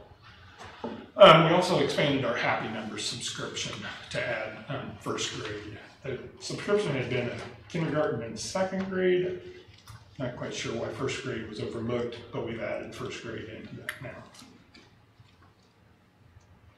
So upcoming projects that we've got. So the big one is getting the high school network set up and ready for everybody. That's going to be my big the next month, making sure everything's ready to go for them. And then getting all of our equipment moved over there, and then we've got to go back to the old building and get our old equipment, like old projectors, switches, and stuff that we still want to keep. We've got to get them out of the building before they start tearing it down. Okay, so this next one, and Lauren and I have kind of talked about this in the past before, and it just wasn't a good time until this upcoming year. SOX, our website provider, is something we are ending this year, a multi-year contract that the district had signed. And this is our last year. So this is the perfect time of kind of reevaluating our website provider. So I'm not sure, I wasn't here when they picked SOX before or what process they went through to decide on a website provider to use, a vendor. But what I'd kind of like to do is be able to send out a parent and staff survey on, you know, what's needed in a website. What do parents want to see in a website? What do staff want to see in a website? And then my suggestion would be, I'd also like to establish a panel of just individuals in the district. I mean, I'd like to have, you know, some teachers, parents, maybe even students, board members if you guys are interested, and just kind of review and evaluate some different vendors. And then maybe we could come to a conclusion of a good website vendor for the district. I mean, I've looked at some other ones out there like Blackboard, and I really like Blackboard. I just think some of the stuff about our website are a little outdated looking, and I think we can improve upon that. Would that include, does that effort include, you know, just looking at, are there ways to optimize how quickly you can find and access information, you know, and so it's not just the vendor taking the website and moving it to a new vendor, but it's also just reworking how we manage it. Yeah, okay. Yeah, I think so. Yeah. Right now, we have, you know, at least 6 or 7 people that have access to the website that update different parts of the website. I kind of think we probably need to slim that down where we're only using maybe 1 or 2 people that kind of, so the site would be a little more cohesive. Yeah. And the last thing that we've got coming up, and this is kind of being brought on by our, I mean, it's a good security measure also, but we're going to be implementing 2-factor authentication across the district. I'm still not quite sure what it's going to look like, but I have an idea, and I've got a little time to work on it. But this is something that our insurance company also brought up also because of our cyber insurance policy, that they're requesting us to implement 2-factor authentication. But I mean, besides that, it's still a good security measure to implement. So, you guys have any questions for me? What's your timeline for the website? What are you thinking with regards to, like? Well, we've got plenty of time. With the website, I'd like to be able to spend the second half of the year kind of evaluating different vendors and you know, drawing it all up. And then I'd like to make the switch over. I'm a big, you know, summertime person. You know, the summertime's a great time to switch over stuff like that. Okay. So that would kind of be my timeline. That Probably not this summer, but the following summer. This coming summer. 2022? Yep. That would be my timeline, is know you maybe could- switch this okay. coming summer. And that way, when the new school year starts, we've already been using it and had it up for a month or so, or a month or two. That's awesome. That's what I would shoot. That was faster than I thought you were. Yeah, that's what I would like to do. I mean, our subscription will run out next November. I don't think we need to run all the way to next November with the current website. I think that just gives us time to keep a website up, but investigate a new one and get it implemented correctly. Did you put Kaya's name on that Yeah, I list? was saying Kaya. I did, she's at the top of my list. Okay. Perfect. I have a lot of opinions. That's all right. I like opinions. Very good. You guys have any other questions? That's great. I do. Okay. So on Go Guardian, why Yes. did you choose to do it at conference time to introduce the parents to that option? See, Gary and I kind of came up with that. We were just trying to figure out a good way to get the information out there about that we were using it, or that we had it, right? We just thought conference time, it would be, I don't know, we just thought it'd be a great, the people are here because we need to collect some information from them also. Oh, you can't. It's not something that you can set up and they can download. Like you can't email that code out so that they can do it at home. Yeah, I could, as long as they can get back the information to me that I need, because I have to put them in the system. And we thought, one other thing that we had thought of, we want to make sure when a person's requesting access to a student's internet traffic that, they're actually a relative. They're who they say they They're are. Yeah, they're a family member, and we just thought with conferences, they're right there. That would be the easiest way, and then, doing it through an email or something like that, and then we would have to go in and verify that. We just thought conference time might be an easier. That's fair. Yeah. To handle It's that just kind that of stuff. I don't know what the percentage of people that actually go to conferences. So Yeah, I and went to the middle school and I didn't see it, but Hayden was just wanting to get in there and do his thing and then get out, and he didn't want to, and so we didn't really look around, but I didn't see it at the middle school. All the teachers were supposed to have had them, and we're supposed to introduce them to you. Yeah, I didn't. Was there a lot of interest? A lot of people signing up? Not really. Yeah, they never We mentioned had a it. few. Maybe you need to reintroduce that. Well, yeah, no, I'm open to, I'll sit down with Gary and see if we can figure out some, Yeah, they didn't mention more it ways in to get ours. it out there. I don't know if we wanted to do it, at the beginning of the year, enrollment would be a good time. That's all virtual, right?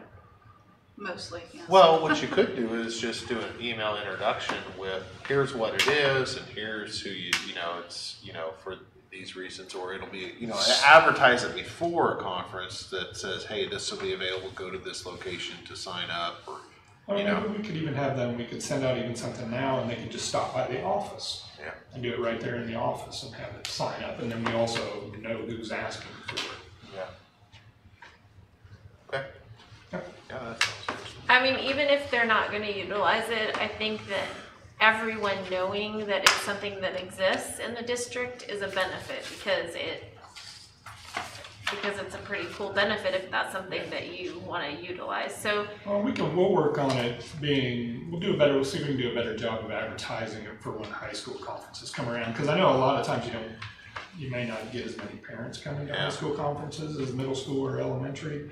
So maybe we can throw that out there so that they know it's there. And they can just come to the office if they are not going to conferences, I guess, and sign up for it. High school conferences virtual? Some. We had a mix all this were. time. We didn't have an in-person option. Yeah, They were all virtual. You could request No, that was communicated. Oh, for this year? Yeah. Okay, well then maybe we should just set it up at the high school that they have to come into the office or something. Or we could do it even maybe. Okay. All right, I'll work on that. You guys have anything else? Thank you. Thank you, Court. Thank you. That brings us to item 2, the consent agenda. Any discussion or topic? questions or anything about that? If not, I'd entertain a motion. I make a motion to approve the consent agenda. I second it. In favor, raise your hand. Motion carried. Brings us to item 3, public comment, patron comments. And we have Joe Bogart.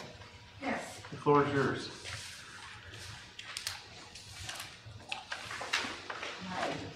Anyway, my name's Joe Bogart, and I like this better.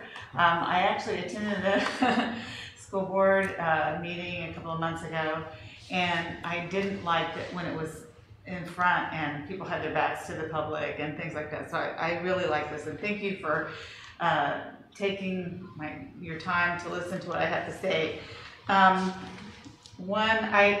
It frustrated me the last meeting that I was at. The big topic was masks, and people had their opportunity to speak like I am, but nothing was ever discussed afterward. You guys just moved on to the next thing, and it feels like, whatever they say, and nothing was ever really talked about with it. I also had questions, and I have been really quiet throughout this meeting, had lots of questions, but I was offered the opportunity to email because I know this isn't the forum for that, but what is? So when I did email, you were the only person that answered me back. So we don't know what you guys think about public, concerns and things like that. And I just wanted to just bring out that I really appreciate the time that you guys take to be on the school board, but you don't care about our kids more than we do. And I am concerned about the mask mandate because I have a grandson that was recently exposed to someone that was positive.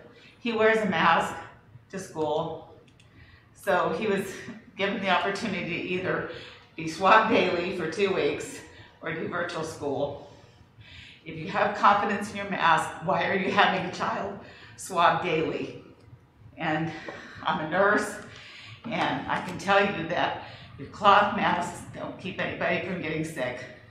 But at the same time, if you're out in the public and you're not wearing a mask, or you're in your home and you're not wearing a mask, there's nothing to keep you from getting sick from someone who's sick. And you may not even know that they are. So I think that you should think about how frustrating it is for some of these kids who are in athletics. They're not wearing masks while they're playing games and things like that. And so how are we really keeping them safe? And how are we really keeping them from, feeling constantly like they're worried about, I don't think any of you guys would want to be swabbed every day. And I don't think that it's really helping. So that was my big concern. I would really like an opportunity for the public to be able to ask questions and get their questions answered, whether it's on the website, if they could, pose a question and have one of you guys answer it, or, have, instead of just an individual email, because we're all kind of concerned about the same thing, and we should be able to share knowledge or ask questions, and maybe come up with, help the school board to come up, and the teachers. I've seen some really amazing things here today, and I don't think the public knows all this stuff necessarily. It would be a great place on your website to really focus on those kinds of things and ask the public to participate. And how can we get money for programs for kids? How can we do fundraisers and things like that? So let us participate. And that's my comment. Thank you. Thank you.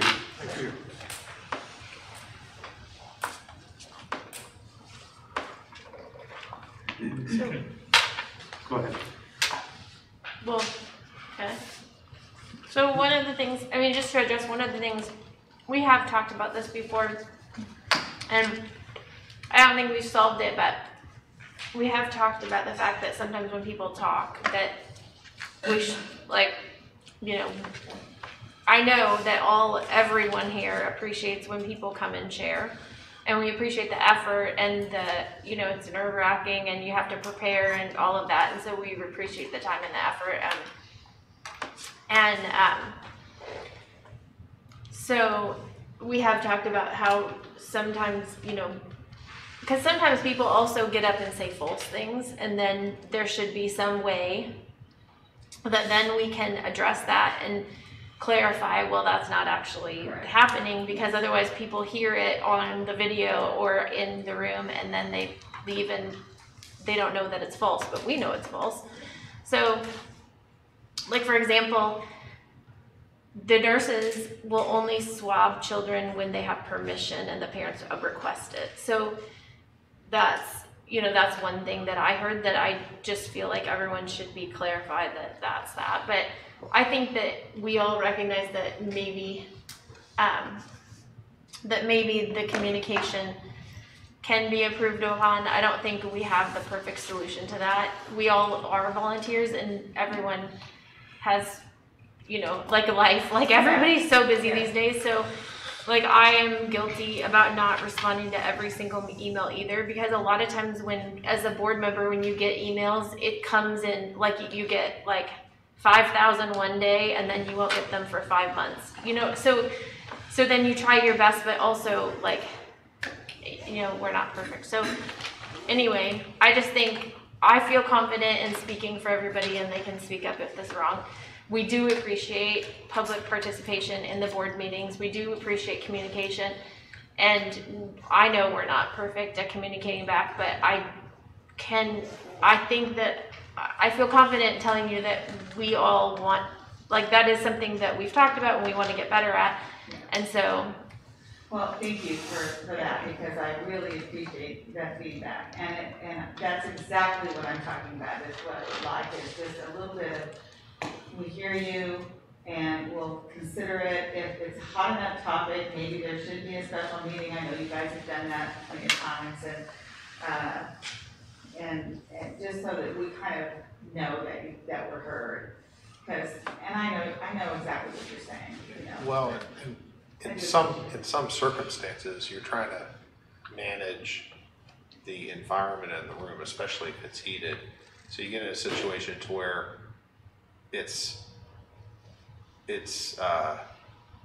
elevated tension, I guess, is space. And what you don't want to do is get into a situation to where it's a response and then it's just, you lose control of the environment and it's just a whole bunch of yelling, which is not productive either. So I think when we had that happen last time, right now it's like you have a little bit more flexibility because, it's just not, the tensions aren't, at a 10 on the scale. So you get that, and when we've had folks on, other topics and stuff like that, we'll have a little bit more dialogue after that. But that meeting was just it was heated. Right. It just was bothersome to me that nothing was said about, it was like, okay, the papers all talked and that was it. And I would just really like the feedback, because you do want to get through what may be false information or information that's out there that's not helpful, and try to find the common ground between parents and school. I mean, it's a big trust relationship that we have with one another, because you send your kids to school and you hope that, and in most cases, the teachers are amazing and the kids have great relationships with each other as well. And so that's what you hope for, but you still have to be aware of what's happening at school. And I think one of the best ways to do that is to go to school. And one of my favorite things as a parent was to have lunch with my kids, or go to school and read to the kids and participate. And they love it, the teachers love it, and then you also get to see how wonderful the teachers are, and how great the programs are that they're doing. And I think that open doorness is so important to the education of our kids. So I do really appreciate. So what Forrest just talked about with the website, I mean, I think that is gigantic for the district, because the website's a communication tool that you can go to. In other districts that I've looked at, they have a website that's very easy to navigate, and they have, you know, like a FAQ and questions and answers. So even if you don't agree with the answer, you know how the district, like what they're doing and why they're doing it. And then it, you know, it kind of gives you okay, that's fine. So I think when Forrest, I mean, that project that he's going to take on, and, you know. And you volunteered for. Yeah. And I will happily volunteer about it, because I have a huge, like, I just think a lot of these communication issues, you know, if you have an easy way to go and just look and just have a general, I mean, just, there's just little, I don't know, I won't expand, but Forrest is leading a project that will be so important to solving this problem. Pressure. Yeah, no pressure, but could you get on that? So anyway. Well, no, that's the ways of the future. I mean, for sure. I actually transitioned out of my nursing role 3 years ago into an informatics role, and so I'm helped develop the electronic documentation at my hospital. And so that is the way to go. People want a portal so that they can see all their own healthcare information, and so there's lots of interaction there. And I think that is the way to do it. And also to have that authentication is everywhere, and it has to happen. It's just so easy. So do we want to continue that on the general discussion later? Because if you want to stick around, there might probably be some additional discussion potentially. I don't know. I do have a quick question that you brought up, made me think about. Do we have adult mentors that can serve the elementary, middle school, or high school? The what? An adult mentor program. Do we have that in our schools? Well, like volunteers or?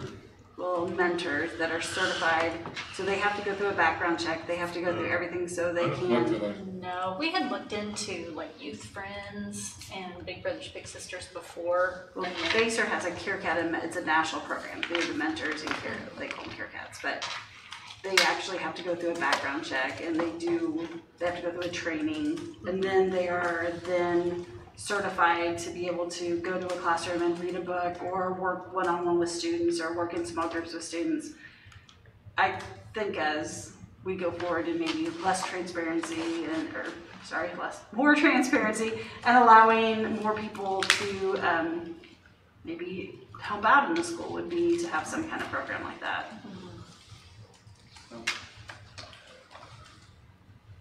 It's good stuff. With that, moving forward, let's have item 4.1, the superintendent one update. Okay, I handed out 3 of them, so if you have them there. The first one is our move plans for December and January. We've gone over this, been refining this as we move forward. Probably the biggest change taking place is that we contacted a local auctioneer for help with a lot of cafeteria equipment that has some value, and we're talking stoves, refrigerators, stainless steel type things that you just don't want to throw away. I mean, there is some value there. And so Barbara Smith has done a wonderful job of identifying all the different pieces of material that could be sold online. So we're looking at that Saturday, December 18th in the morning as an online auction, and then also probably an on-site at the same time. So these two people would work together in developing that for us. So you're going to be seeing some of this information coming out. They like to use about a month's worth of what do you call it? Not broadcasting it, but putting it out for the public to view. So you'll be able to see a mixer or a stove or a refrigerator that's up for sale online. So they'll take care of that. Of course, there's a commission involved. I think the important thing here is that we're giving some people some opportunity to purchase some things that they may want, that we're not going to be able to use in our new facility. So that's that. And then we had to rearrange the move. We coordinated with McCown Gordon. And now on that Thursday, December 23rd in the morning, we're taking the advice of the committee we put together. We're going to have those nonprofit groups who could be churches, 4-H, fairgrounds, whatever, nonprofit groups, the ability to come in and pick some things up that could help them. Who knows what they all need. But that could include bookshelves or desks or maybe spoons and forks and, you know, all sorts of small items. And that'll be in the morning. In the afternoon, we're opening it up to the general public, and it's come and get it. And we don't even know what's going to be left in there, but I would anticipate probably some bookshelves, things from the classroom. But it's going to be a giveaway from 1 probably until 5 or 5:30. It's got to be removed. We can't just tag it and hope to come back later, because the abatement in those areas start the following week after Christmas, that Monday and Tuesday after Christmas. So there's a very short turnaround time, but we'll start advertising that. Our office is going to start collecting names of organizations that want that opportunity in the morning to come in. So if it's a 4-H group or a fairgrounds group, church, let us know, and we'll start advertising that and start getting more aggressive with that. Probably put a story in the Vindicator and then on our website. So we'll start pushing pretty hard. Any questions about that? Aaron, am I missing anything? Because I mean, we just had to change our whole schedule to meet the abatement schedule. Is really what it came down to. And there's going to be some items from West Campus too involved in that, because there's going to be some desks, perhaps.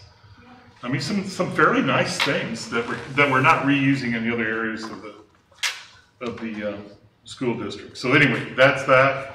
We'll keep working on it. I'll keep you guys updated. And then I will develop a much better rules to follow. I mean, I think that's really important to me. Like when people come, they know what's the rules for the game, you know, and so that we don't have issues at that day. So maybe asking some board members to come in and help.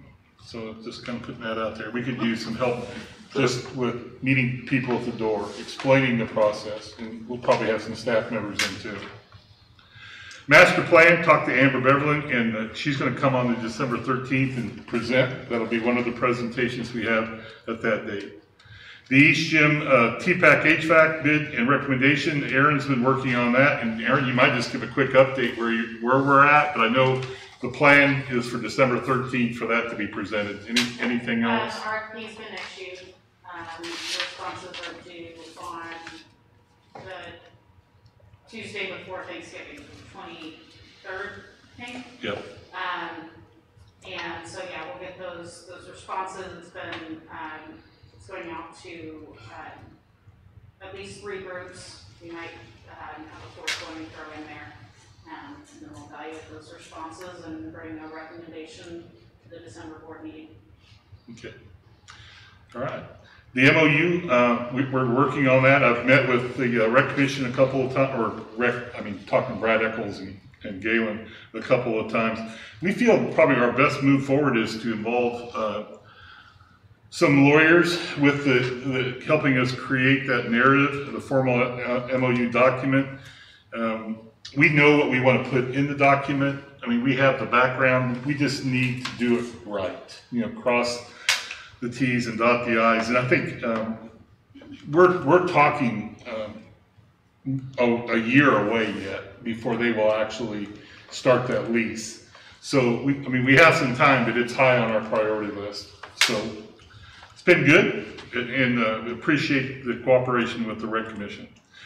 CTE and VOAG classroom, this is another thing that Aaron has been highly involved with. We brought Scott Rice in. One of our hopes is that we can do some renovation in those classrooms for for the VOAG program. I would really encourage probably the board to come in and just take a look at what they have. If you haven't been in there, it's the most mismatched equipment that you can imagine. I mean, they kind of, anything free, they have grab, and so broken. I mean, it's not good. The floors are ruined. We need to get that taken care of. Sagging ceilings, dimly lit. I mean, it could. I have a picture. Yeah, it could just use a real touch-up. And I think, it's been brought to my attention that at some points the CTE program wasn't integrated into some of the budget plans, and maybe we're in a position to do that and really upgrade those classroom facilities.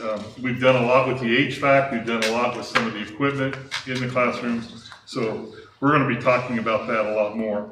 Can I ask a quick Mhm. question? So you had said we have good stuff to get rid of, like desks and stuff, but then, so the Kiowa showed me a picture of the VOAG room, Mhm. which I have seen before.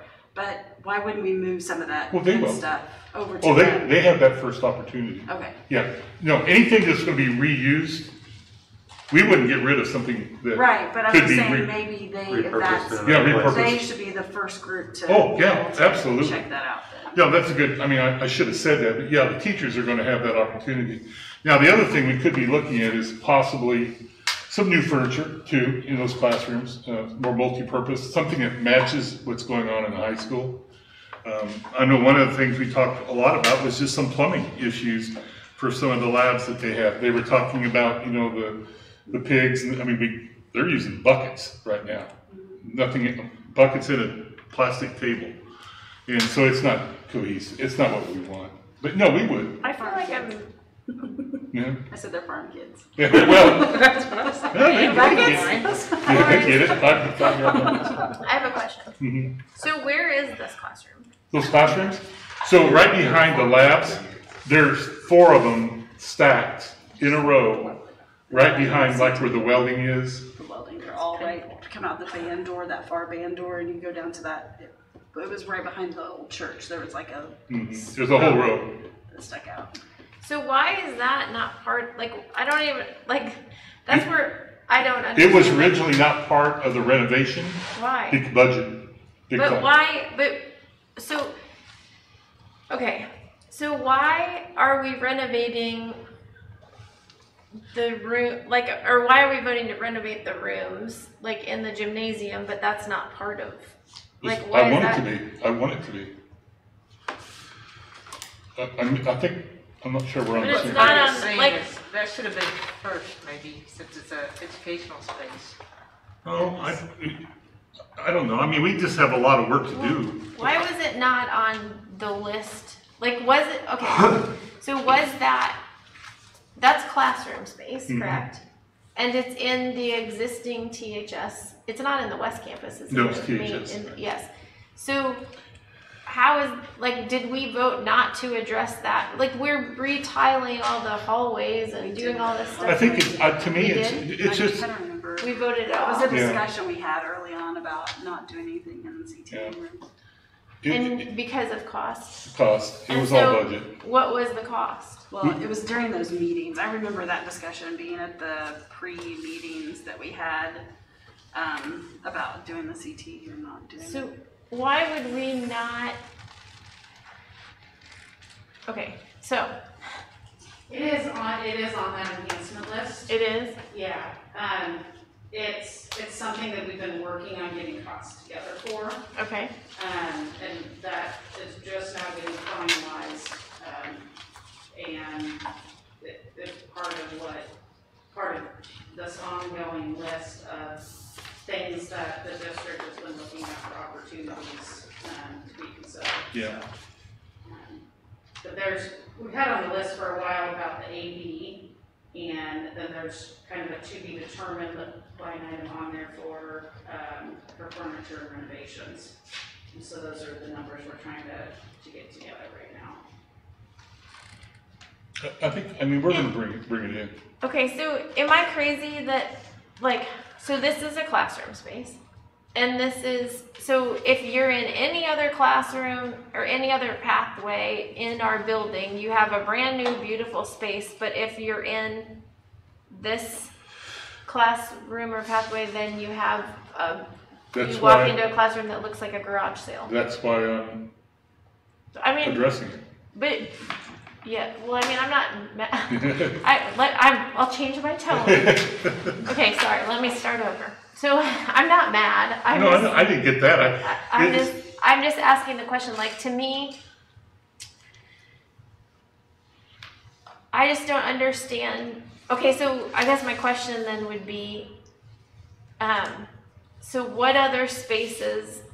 I made a horrible assumption thinking that everything was getting touched. So what are the spaces that are not getting touched? I would say this is the last almost. Well, the gym itself, the existing, You're right. the existing locker rooms, the TPAC. Wait, I'm writing a list. Okay, sorry. Okay, the gym. Gym. TPAC. The existing locker rooms, the weight room. Some areas in West Campus, Yeah. the home ec area, All the classrooms along the West Bank. west side of West Campus. Yeah, the home ec room, and there's several other little ancillary rooms. I'm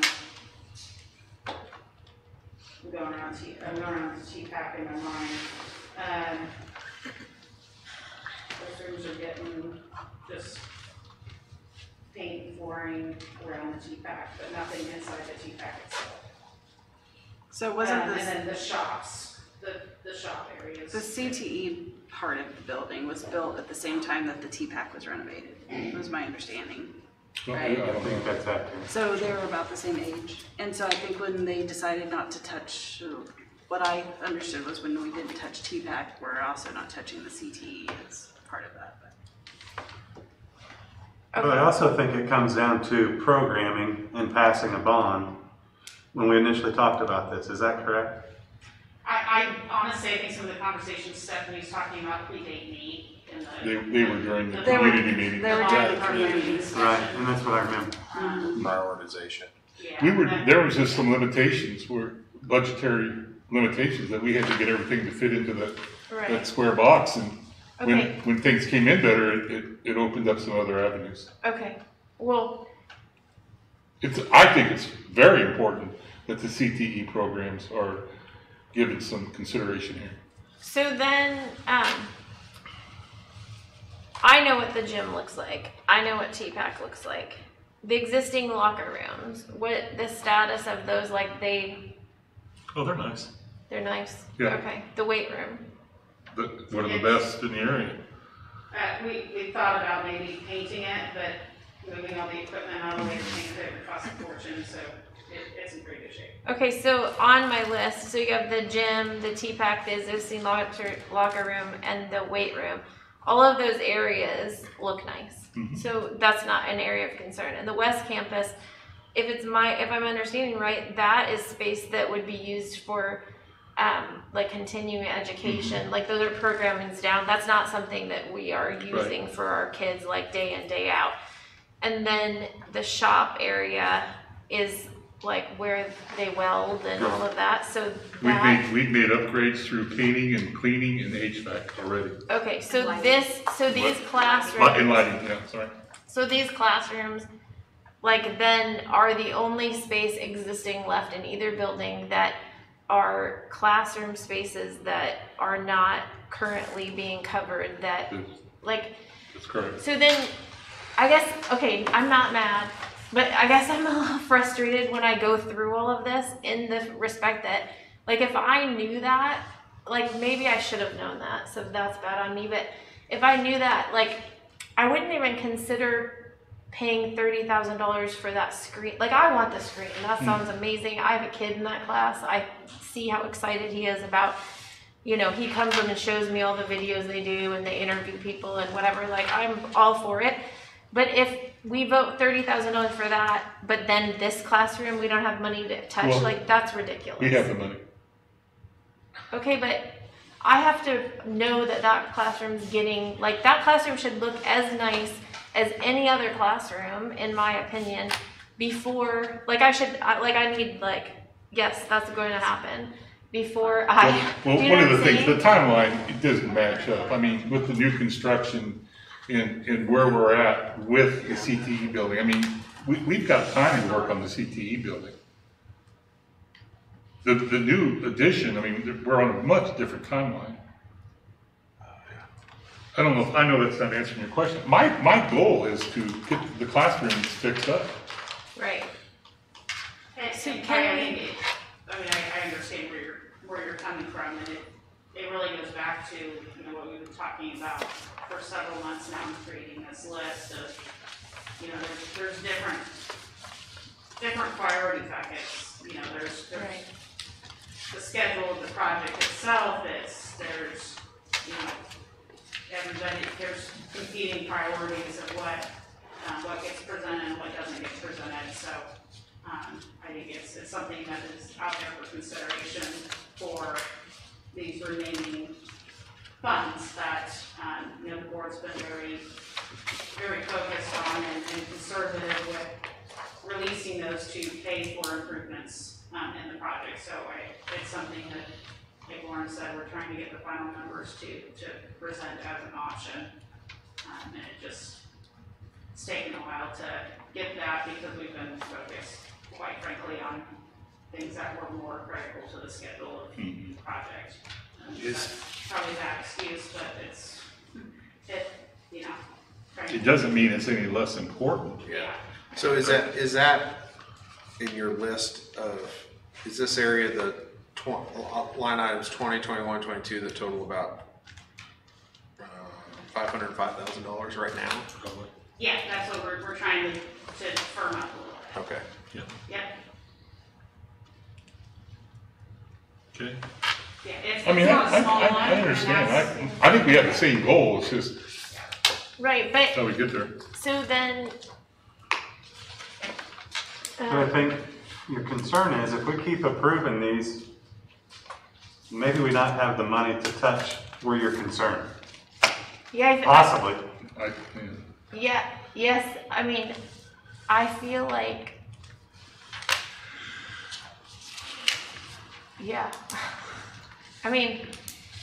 It would be hard for me to vote for the screen and the remodeling of those two rooms without, prior to that voting, even if you don't know the number, you say you do 2x and the board says, okay, well, you have to, I know there's money set aside, but I feel like it's in the wrong order. I don't know. Help me out, Drew. I don't know.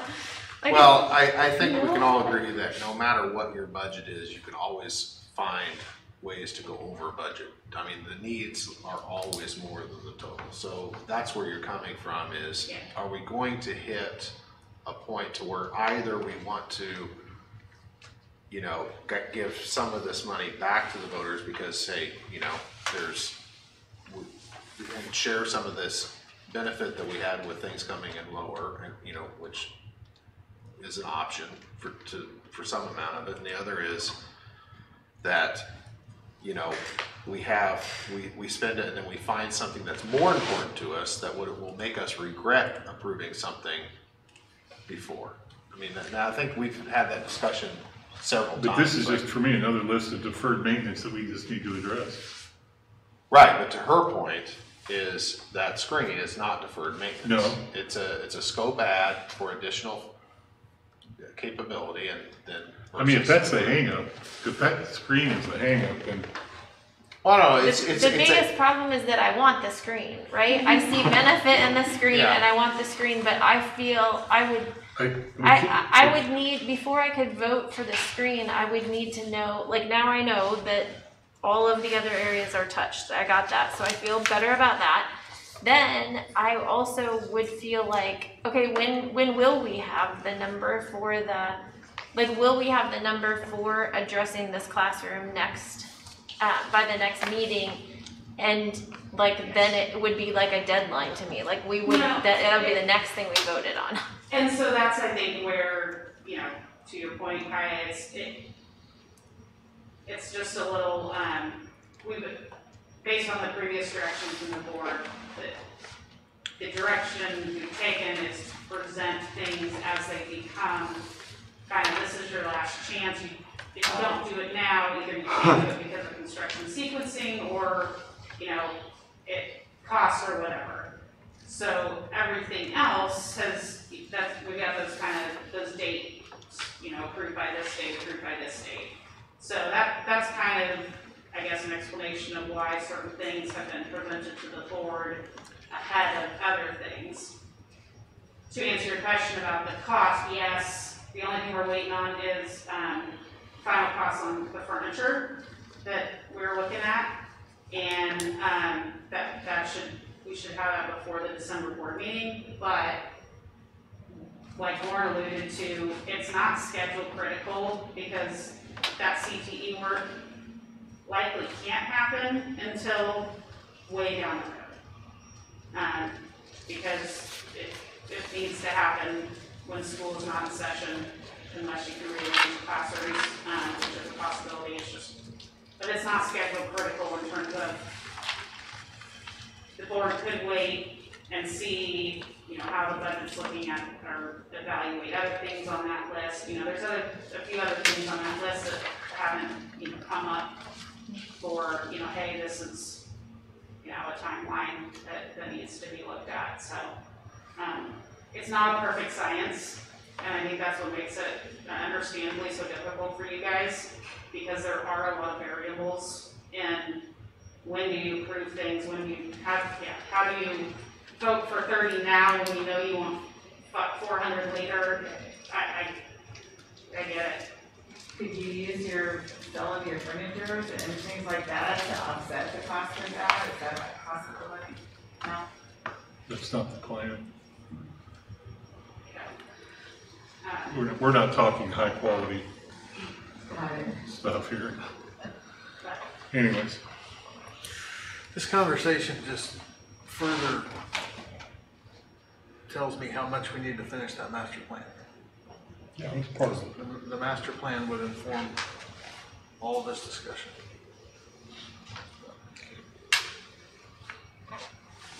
Can I move on? Absolutely. Okay.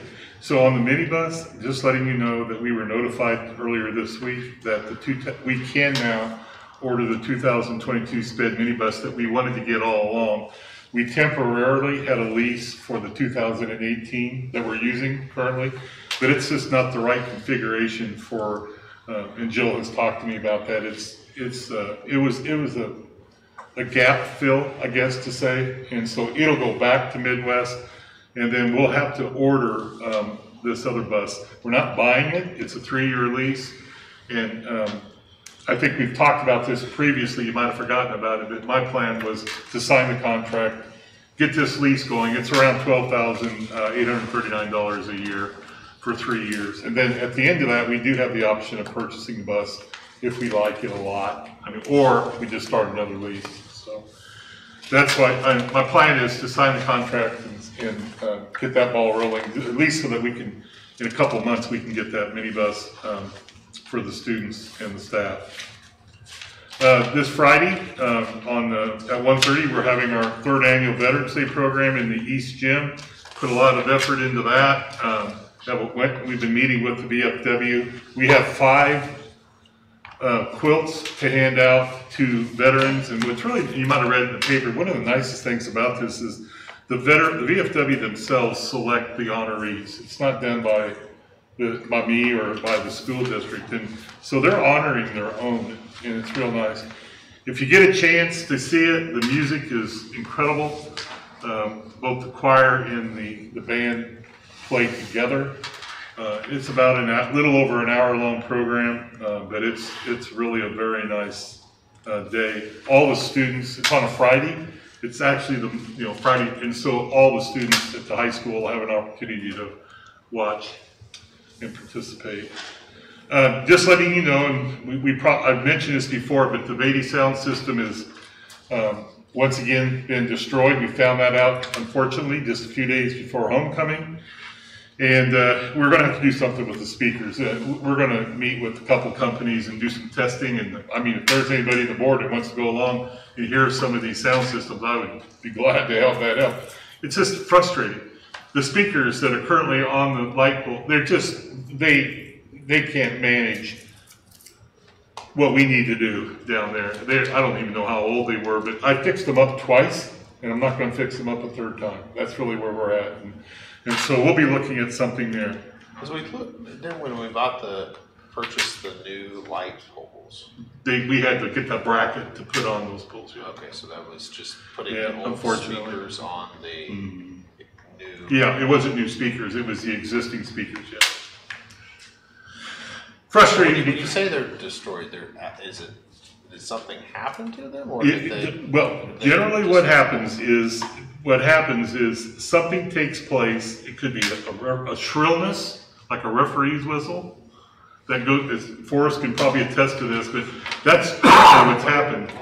And there's just hardly anything left there besides this a real monotone sound. No bass, nothing like that. And we have a really nice setup up in the press box, as far as the there, but it's the speakers themselves that we need to look at. I mean, is there any way that sounds like something that could happen like on 5-day-old speakers, what you just described. I mean, how do you prevent that from happening with? I think it's the quality of the speaker would be part of it. Those aren't cheap. Well, I would imagine that I would be interested in whoever's looking at it to investigate. Is there any way for protective software-wise? Not to send a signal to the speakers, destroy the speakers. But like Daktronics is a very high-quality program, and I mean, I'm sure you get all sorts of levels of speakers, and I don't know what their warranty is on that, or extended warranty. You just don't want to. Right. What you just described sounds like it can happen any time, and given how many times we use them, it's the quality. So anyway, it's something that we're going to continue to work on. Yeah. The Academic Center open house, I kind of maybe I said maybe we should put together a committee. This is not the ribbon cutting activity. What we're talking about is opening up the new edition on an evening, like at 5 o'clock, just letting people walk through it, and people from DLR, McCown Gordon, would be glad to be there to help answer questions, or we could too. They would provide some refreshments, light refreshments, but just an evening to walk around and look at it. Probably sometime in mid-January. Have the furniture in. We're already moved in, kind of thing. But this is not what we call the official ribbon cutting promotion. We still have another phase to finish. So this would be a lighter opportunity, but I'm open.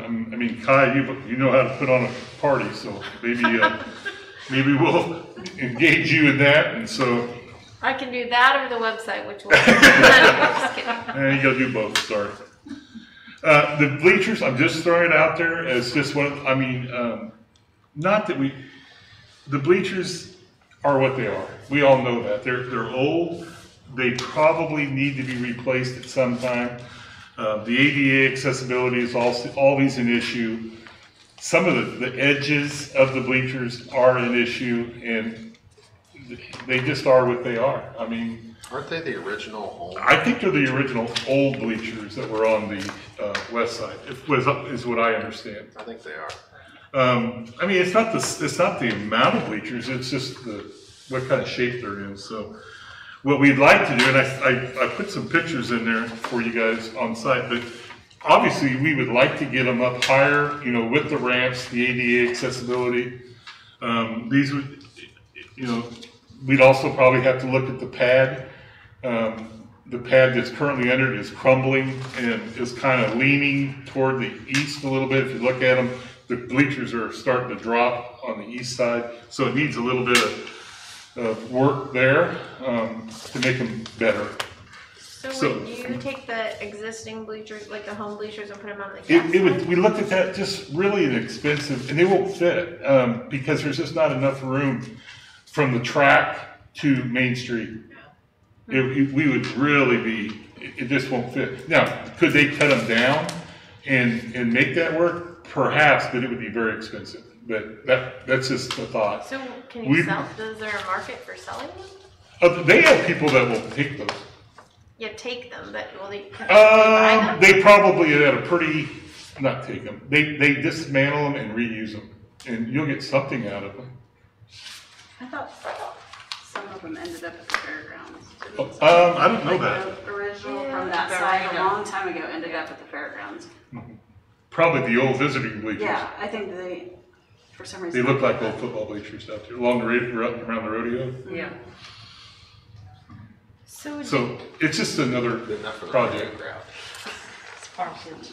You know, can we get by with what we have? Sure we can, but I just think there's some things to look at there. So that all goes in the master plan? I think part of it, yeah, it needs to be part of that. It's something that we could probably pay for out of capital outlay. I just can't do everything out of capital outlay, you know, but I could probably do something like that if we plan accordingly. Did they talk about doing, or did you talk about the possibility, you know how some schools have their concessions and they have stuff underneath what you can even take shelter, like if that's new bleachers. I mean, if you were to put them on the home side, you definitely would want to do something like that. But the visiting bleachers, way too small. Yeah. Way too small. I mean, we're talking seating of 350 people, not 1,800. But that's what I have. That's all I have. This time. What about this? So did I miss it? No, that's later. Okay. That's my that comes later. Sorry. But thanks for asking. Yep. With that, we'll move to Tanya, Assistant Superintendent's update. All right. We do have professional development on Thursday. We have a guest speaker coming in. Some of our middle school staff had gone to a professional development retreat over the summer and heard this gentleman speak. His name is Tom Cody, and he is coming to speak on Thursday at our professional development day. His goal, he's a former teacher, his wife's a former teacher. He is all about being the top. So he's going to come and talk to us about being a top 20 district, top 20 school, top 20 teacher, top 20 students. So it's very, very inspiring, but also connecting with what's going on, you know, in education today and social emotional issues. So Tom Cody, he comes highly recommended from our middle school staff. He was selected by this group to speak at this summer retreat in Colorado. And he was so fabulous that they recommended that he come speak to us. So he's coming out and he'll be here for Thursday. So we're excited about that. Also, I've been working with our Professional Development Council. We've been exploring an early release option. And this is for many reasons. And I've just put, you know, some things in here. We're just at the beginning of the exploratory phase. But part of the reason this has come up is because, you know, what we expect our students to do,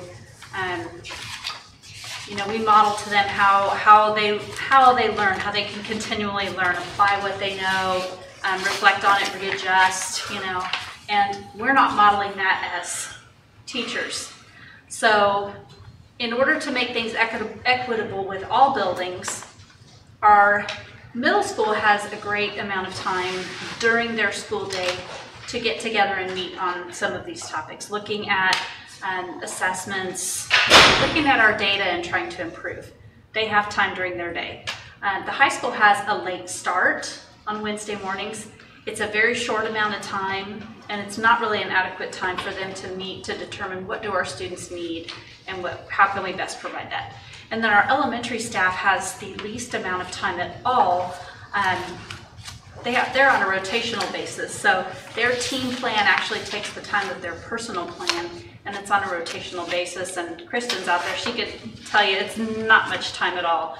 And we're asking teachers to do all of these things using data, but we're not giving them time to do it on top of everything else that they do. And so we're trying to find something that is equitable across the whole district that we can use to help our teachers look at this data, inform their instruction so that we can use that information and adequately meet the needs of our students. And the PDC has been really excited about this. We are still working on the specifics of it, so I do not have specifics for you tonight, but I will be bringing those in December. But I just wanted to give you a heads up that we are working on this, and we'll bring you some more information in December. So a question on that. So, you know, when we start school at the beginning of the year, we have certain days. I mean, do we have the appropriate number of days that are consistent, or are there other, you know, how does that range? Are we on the low end of that, or on the high end of that, or how does that? It's pretty comparable to others, but they have time built into their day where they can use for this, and we don't. Our days at the very beginning of the school year are to prepare us. You know, there's a lot of instruction on just new programs we have going on, things that we have to put into place, nuts and bolts of starting the school year. Then we have October, November, February, and April, and those are often filled up with, if we have a new program we have to learn, we have instruction on MANT training that has to take place. Different buildings have different initiatives. So right now the high school is focusing on, oh gosh, we're going to be moving into our new building. We have to pack, we have to do all these things, we have to learn about our new building. So I don't feel like we have adequate professional development time. Now those big long days are great. You have to use them appropriately. Often we need to provide professional development that is a full day long. You know, it's not going to be taking care of it just an hour or two. And so we need those type of days also, but we need that time, that more frequent time where we can look at our data, because by the time you get to your professional development day in October, you've already taken these assessments back in September. Well, have we had time to analyze them yet? And what good is it going to do if we wait till October to get together to figure out and analyze and work with our teams and plan vertically instruction? And then do we get to implement it? How did it work? Well, we won't find out anything till November or February or April.